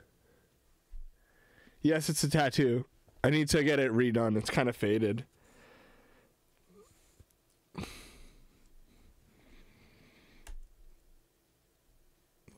Editing tools. Cut, whatever. Command X is fine. You can just hit delete. Like, why do you need to cut? I mean, if you want to copy and delete, you know. Right, but I understand that my way of teaching is my way of teaching, but at the end of the day, not everybody's way of learning is my way of teaching. So if I can teach in multiple ways, that'd be best. Jeote is gonna go broke one day, giving me subs, and I appreciate it a lot. And I will not help you when you're out of money.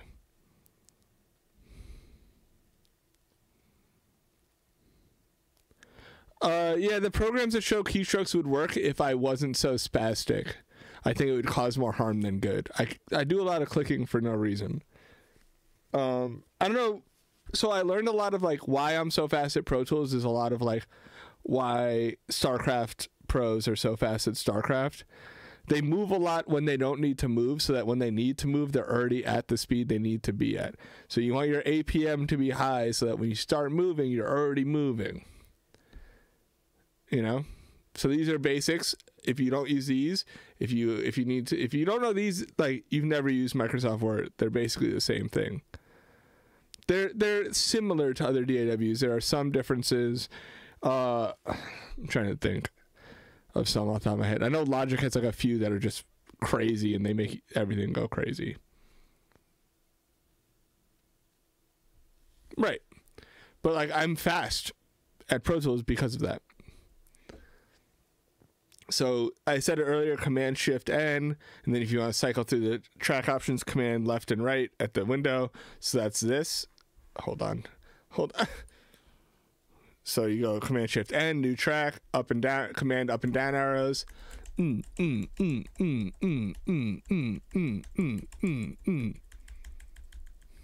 at all the options. Look at this. Whoa.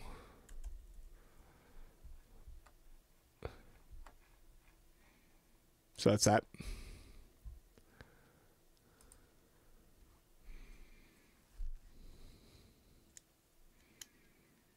If you want to ask questions about Reaper, I say ask Felix.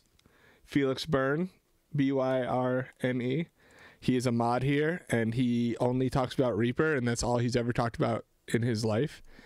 I think he's like 17, and that's like it's been his first words for Reaper.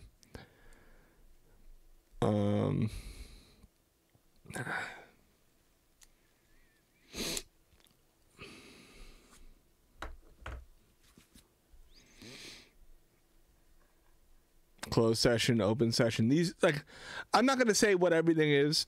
The transport window is a super important one. Command 1 to pull up the transport window. Command 2 to pull up the sync window or session setup window. Command 1.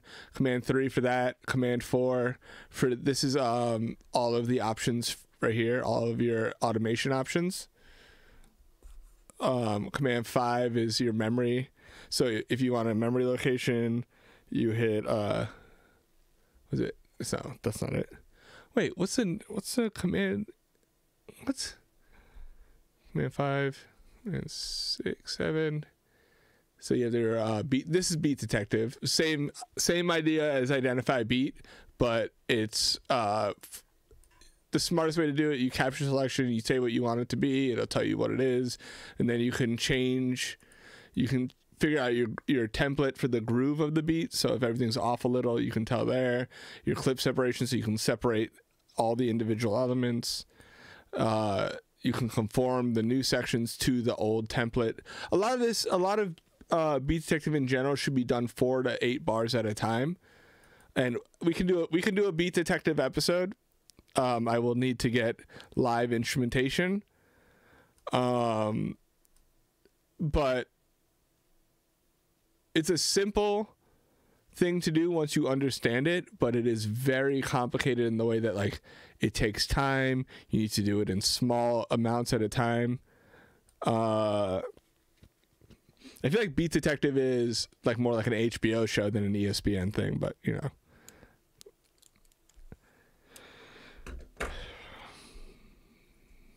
Oh, sorry. Memory locations you just enter on the number pad. Why am I so stupid? So like you want to create new memory locations, which are up here. It's like, you know, hook,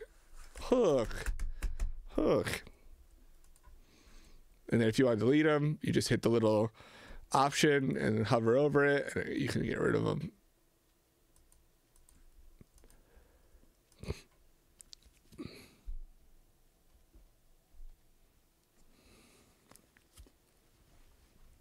We're getting there.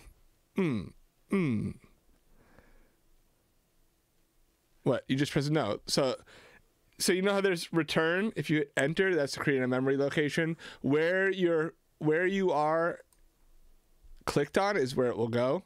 So if I'm clicked here, you hit enter and you say like intro, and then you have a location for the intro. Very helpful. Then you're like, oh, the verse starts here. Verse. And then if you want to see all them, you hit Command 5 on the number pad, and you see all. And this is how you manage your memory locations. Very helpful.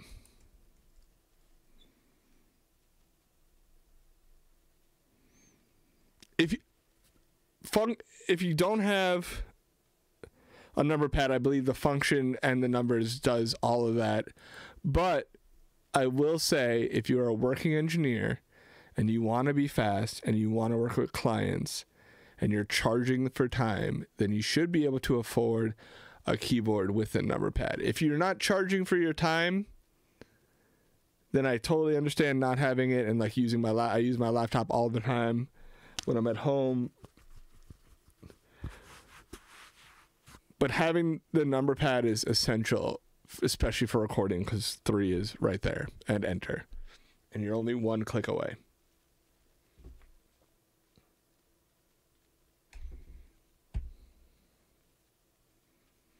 I did see Baines use that, and Baines is the only person I know more obsessed with efficiency than me. Wait, should we... Let me call him.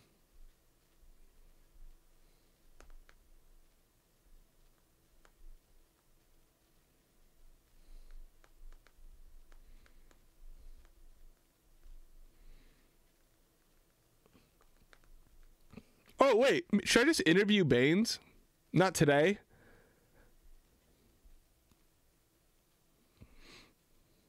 But, like, should I just interview him? Should just Baines be my first interview? He is my favorite. Y'all really missed... I mean, I under like Clubhouse is essentially, like, a lot of... stuff to trudge through to find the actual information, and you need to do your research on who you're listening to, but like there is an engineering page on there, and the people that are there have a lot of information. If you can get in Clubhouse, there's really good conversations going. I had a conversation with Baines the other day. I'll interview Baines, Castelli, and Elton, because it would be dope to have Elton and Castelli on at the same time, because Elton's the one who introduced me to Castelli, and he was like, you guys would be best friends, and I was like, totally. But Castelli's too busy being fucking cool. Or, like, you know, and he's like a chef. I don't know, bro. Like, I can just tell everybody how cool all my friends are all the time, and I would just never stop. But they're awesome.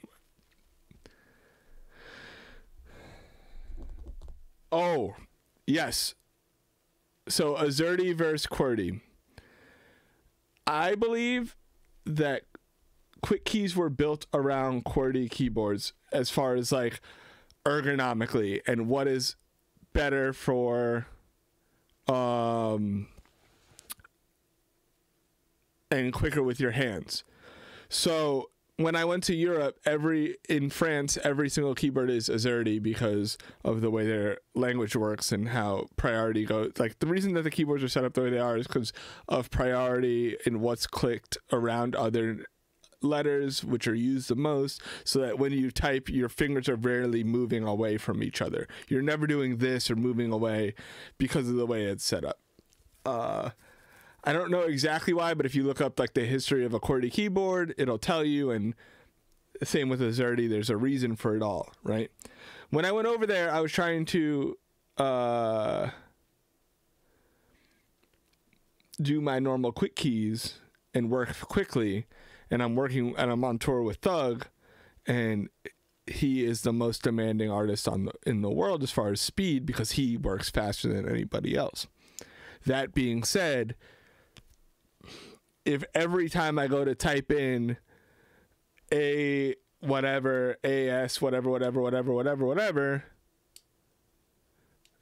everything wasn't where I thought it was, and then also on a lot of their old Macs, their enter key is a different shape.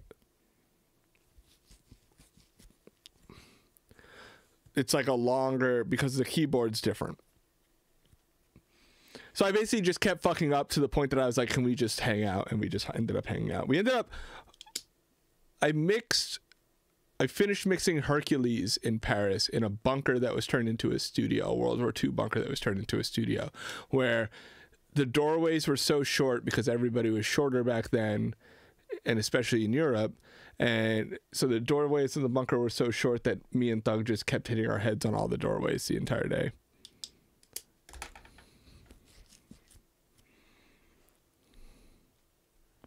I mean, I don't record him anymore. He definitely cut me more slack than he did anyone else. I'm sure Baines benefits from that too. If he knows you're good and he sees you fucking up, he obviously is like, oh, it's something really bad is happening with the computer, because this guy does not fuck up on a day-to-day basis. So yeah, I mean, he cuts us slack, I'm sure. So look, wait, F12, really? I didn't make this. My assistant did. I'm learning with y'all. Command spacebar 3 on the numeric keypad for starting record. Spacebar 3 to stop. This is important. Command period to not save the take, or Apple or Command Z to undo afterwards. If you are recording something and you 100% know it's a fuck up and you don't want to keep it, undo or hit Command period.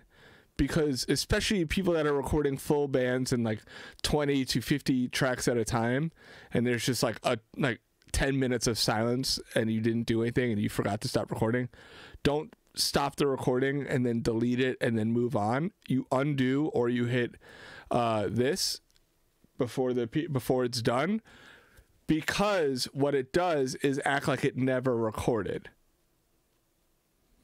Twin Studio, yeah, I've been there. That's the one.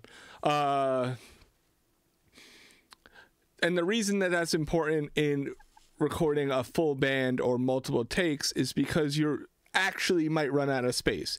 If you're recording, you know, an orchestra at 99 or 98K fucking whatever, 32-bit float, 99.6 32-bit float, whatever the fuck it is, or 88.1 32, and you record for 20 minutes and you have 80 inputs, you might record like 10 gigs in a day. And so you might actually start running out of space. I don't run out of space, and if you're recording one vocal, it makes no sense to not save every single vocal take, because you might have even a breath that you need to capture, or just a syllable that you need to capture, something that you might need one day, and the one time you don't save it is the time it goes away. In the live instrument world, I could understand not keeping everything. I'm just gonna start flying through these. Here they are. Now you can screenshot these, or there's a website that has literally every single quick key.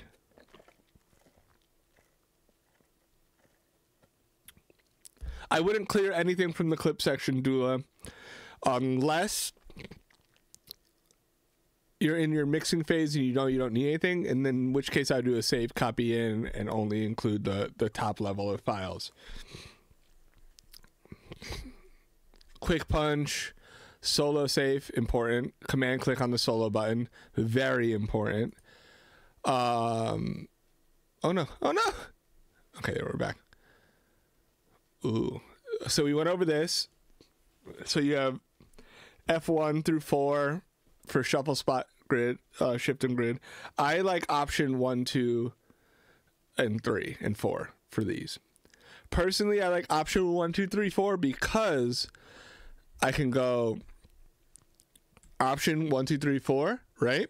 And then command 1, 2, 3, 4 is the other tool, is the tools. So I have my modes, right? And then I slide my thumb over to command, and I have my tools. Y'all can see that the tools are changing at the top, and y'all can see that so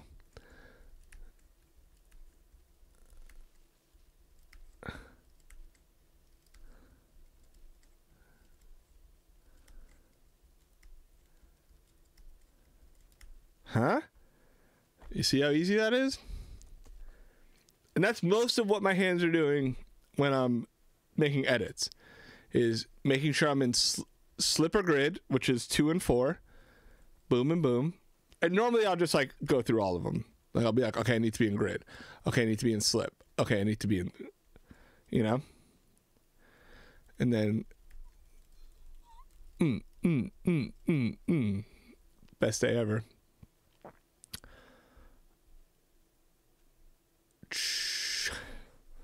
Next, tools. We just went over this. I use these because like you see how you would have to go F. Like I could understand if you were using the function keys, how that wouldn't feel easier than the smart tool. But if you're using command 1 2 3 4 or option 1 2 3 4, it's faster. Very important: import audio, import video, import session data. Shift command I and shift option I for import audio and import session data. Very important. Bounce shift option B. Export selected clip shift command K. So like say I just want to export just part of the audio. I go like this and this, and then I hit shift command K. Boom. The option's there. And you could just remove it and it'll just be a file.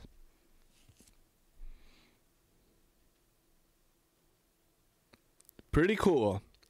Pretty cool buttons, Pro Tools. So obviously, like you hit return twice, you go to the beginning. Option return, you go to the end. Extend the highlighted selection, so you shift return. So like you go to get to the back.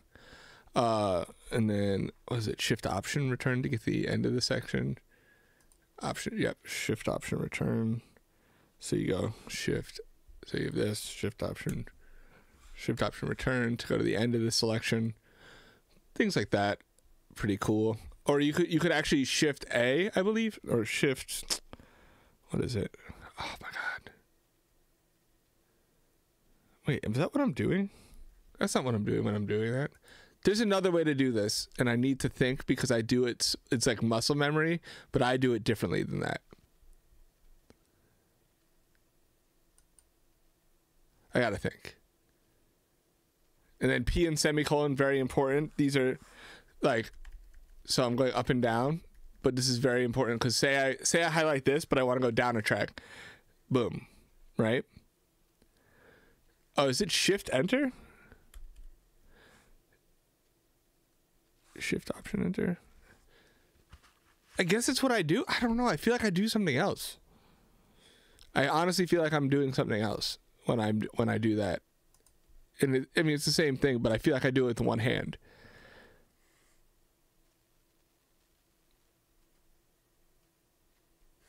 I love the Red Bull Academy. I wish I would do anything I could do in my power to bring Red Bull Academy back, except for drink more Red Bull.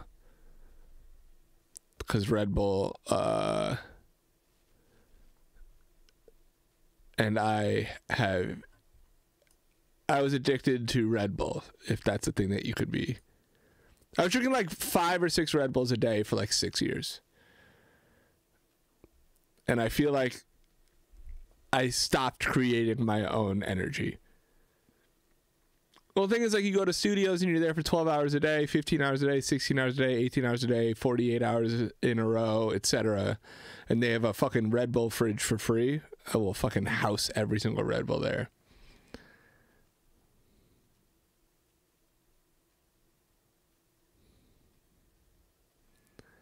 So you got zoom in, vertical zoom, shift option this, I think, right? No, this. Wait, why is it not doing it? Zoom! Oh my God, you fucking dick. Don't you dare. Oh, command option. That's why. See? So to zoom in and out, command option brackets. To zoom in and out on the waveform. I'm an idiot. Baines is texting me 6 times. What a boy.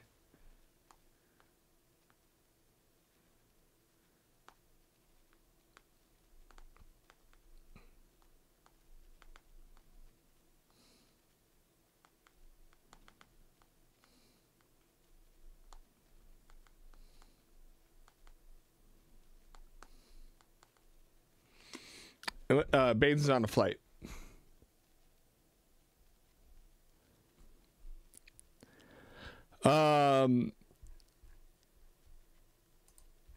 So these are options for zooming. Memory location, we talked about this. Enter or function enter. Delete memory location, option click. Open the memory location window, command 5 on the number pad. Editing clips, delete, duplicate, heal, separation, trim. Oh, that's what it is. Command T is not what I want to do. Oh, Command T is okay. So Command T is to delete everything on either side, right? So you go Command T and it trims, it tops and tails everything. So like perfect for audio files, because let's just say you have an audio file here and like there's dead space here and dead space here. You can go like this, and now it's all gone. And then you go and then you highlight it, you hit this, and now it's faded. And now there's a little 3 millisecond fade at the beginning and the end. So you see how fast that was? So like say you have like 70 of these in a session, you know? You just go, okay, cool, boom, boom, boom. Or honestly, you can just hit F, I believe, and it'll do it too. Yeah. So if you just highlight it and hit F. And then you could also in your Pro Tools preferences, you can set either one. Command F gives you more options. F does both quickly if you just highlight and hit F. One thing I will say is in your Pro Tools preferences, I believe you set your fade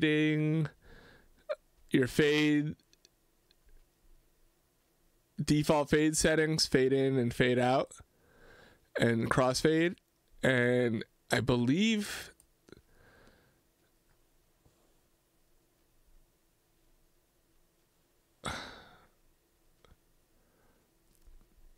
I thought that there's a way to set it. 3 milliseconds is what you wanted at. If you're just doing well,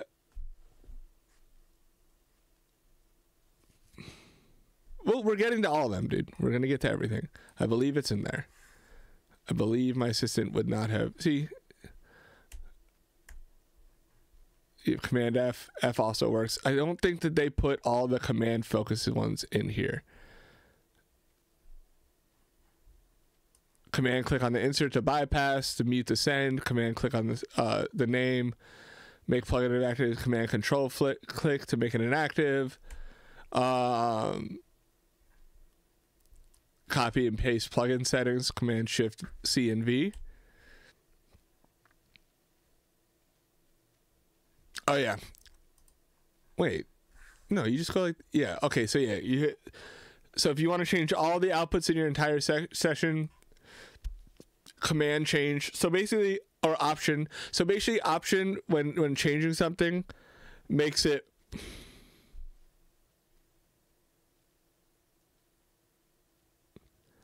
Bradley Beats, I've said it before and I'll say it again. All the things that I am showing you are so available on the internet, it's insane. For example,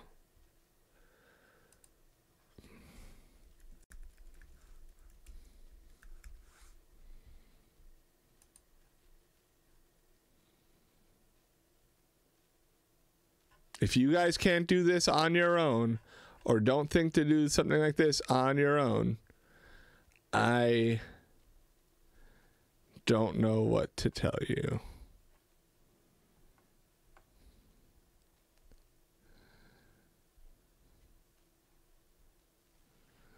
And I understand people in the chat are trying to be helpful. I understand that you want to help. I understand you want to link somebody that's already helping.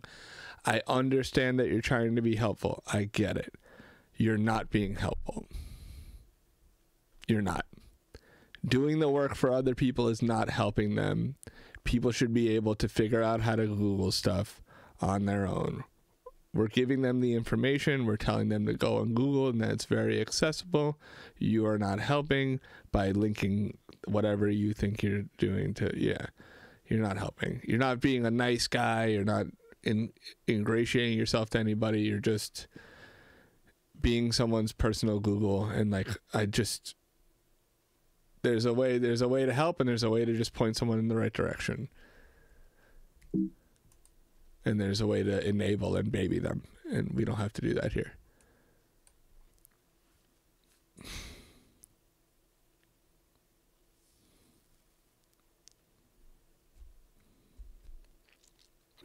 But you just linked it.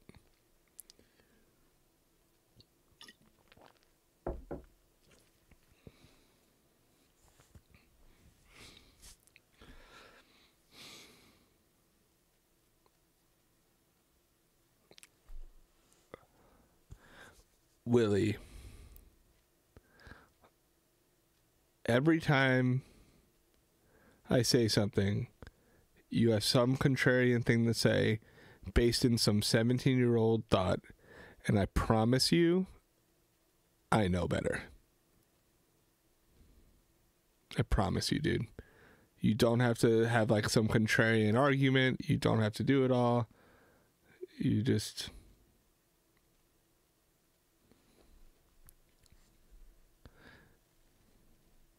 All right, Willie. Goodbye.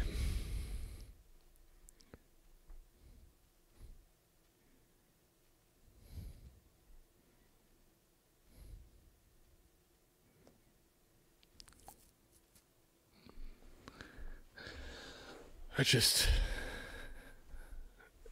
exhausting, dude. It's truly exhausting. There's a thing we're trying to do here, and I promise y'all that nitpicking the way I'm teaching isn't the way to do it. I just promise. How long I've been mixing and mastering?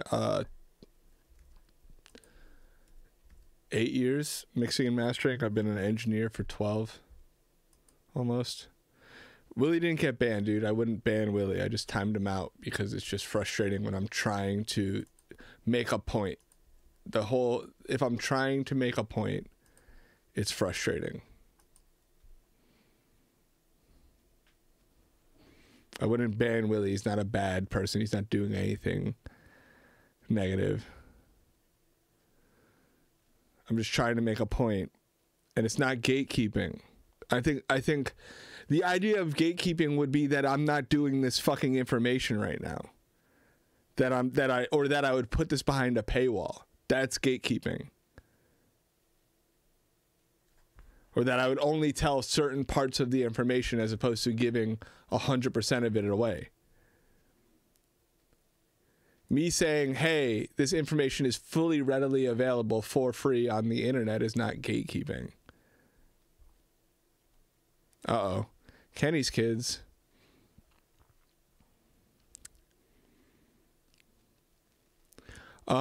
So we're here now.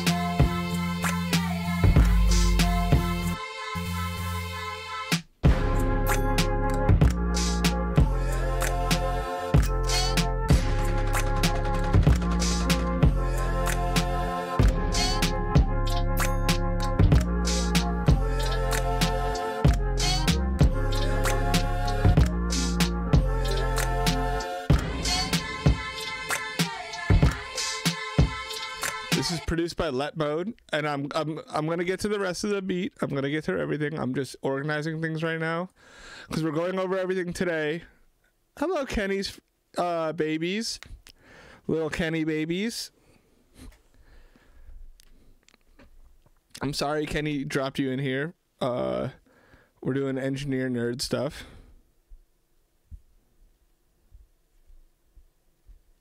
Hello. We were welcome. You've missed much of the lesson, but you're here for the fun part, which is good for me because most of you would be like, "Why is this happening? And why am I here?" So you're here for the mixing part. Random symbol. I'm glad all this stuff's named so well. It's very exciting for me. Heavy 808 can go there. So today, that's a lot of people. So I guess I should introduce myself. I am Alex, the Juice Man Tumay. My mixing tag is Alex Made It Juicy, and or oh my God, Alex, this mix is so juicy.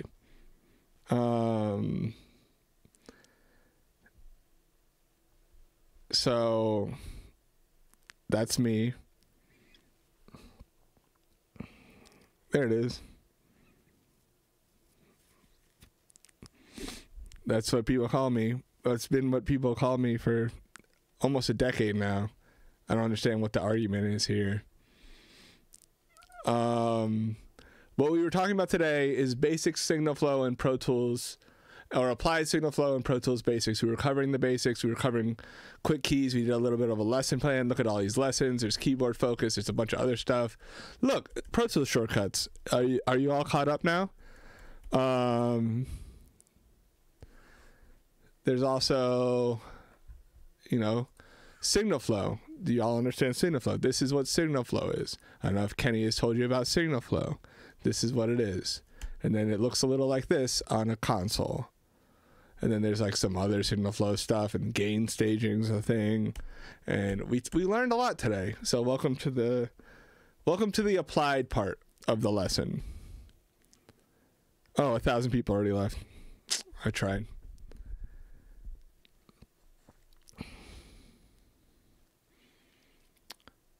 Damn it.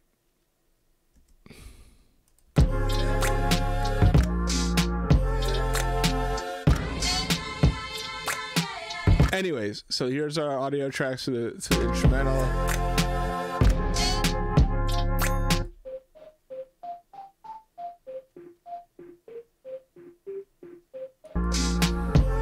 That's fucking amazing. I love that.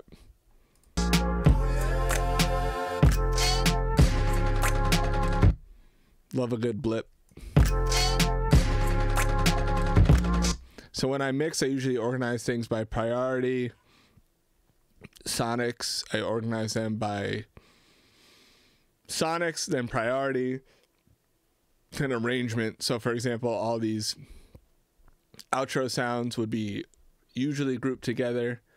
Obviously there's a choir for the outro, filter, choir. I would treat all the choir together even though it is grouped in the second part. This is just the instrumental so far for a track by the artist Student One, who we have mixed almost an entire album for on stream. Would you like to hear a song? Yes, you would. Of course you would. Of course you would like to hear a Student One song that I've mixed on stream. What? Like, who am I even asking?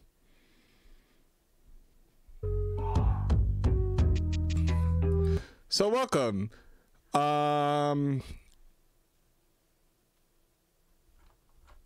Just prepping a mix. We went over signal flow basics. We went over Pro Tools basics. We're gonna go over them more and more as the stream goes on. I feel like this is a good introduction today, but right now we're gonna start applying everything. We're gonna start applying our Pro Tools quick keys. We're gonna start applying our basics. We're gonna start applying our signal flow knowledge. We're gonna start applying our applied signal flow and Pro Tools knowledge. So first thing you do is you have your instrumental and you hit Command G and you say instrumental. And now it's down here. And if you want, you can go like this, and now everything's grouped together, right?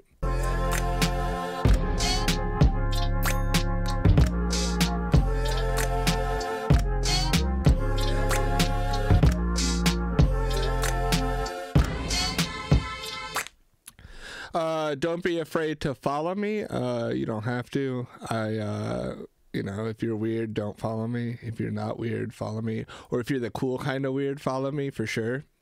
You know? If you're just like a kind of a jerk about it, like, don't follow me. If you like juice, get in here. Like, freaky how, I guess. Like, I guess one thing that you'll notice about the difference between me and Kenny is that I am taller than him. I think that's the first thing people notice about me and Kenny is that I am taller than Kenny. Kenny is actually 5'6". He just only hangs out with people that are short, and he also has every picture of himself photoshopped. I think that's an important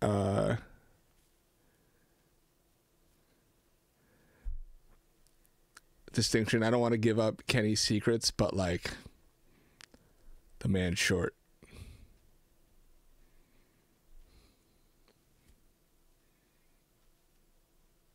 I can't even stand in Kenny's studio because he's so short, and he built it to make it look like he was tall.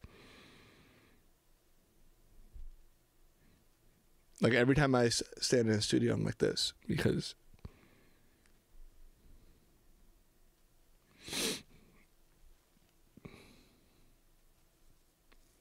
yeah.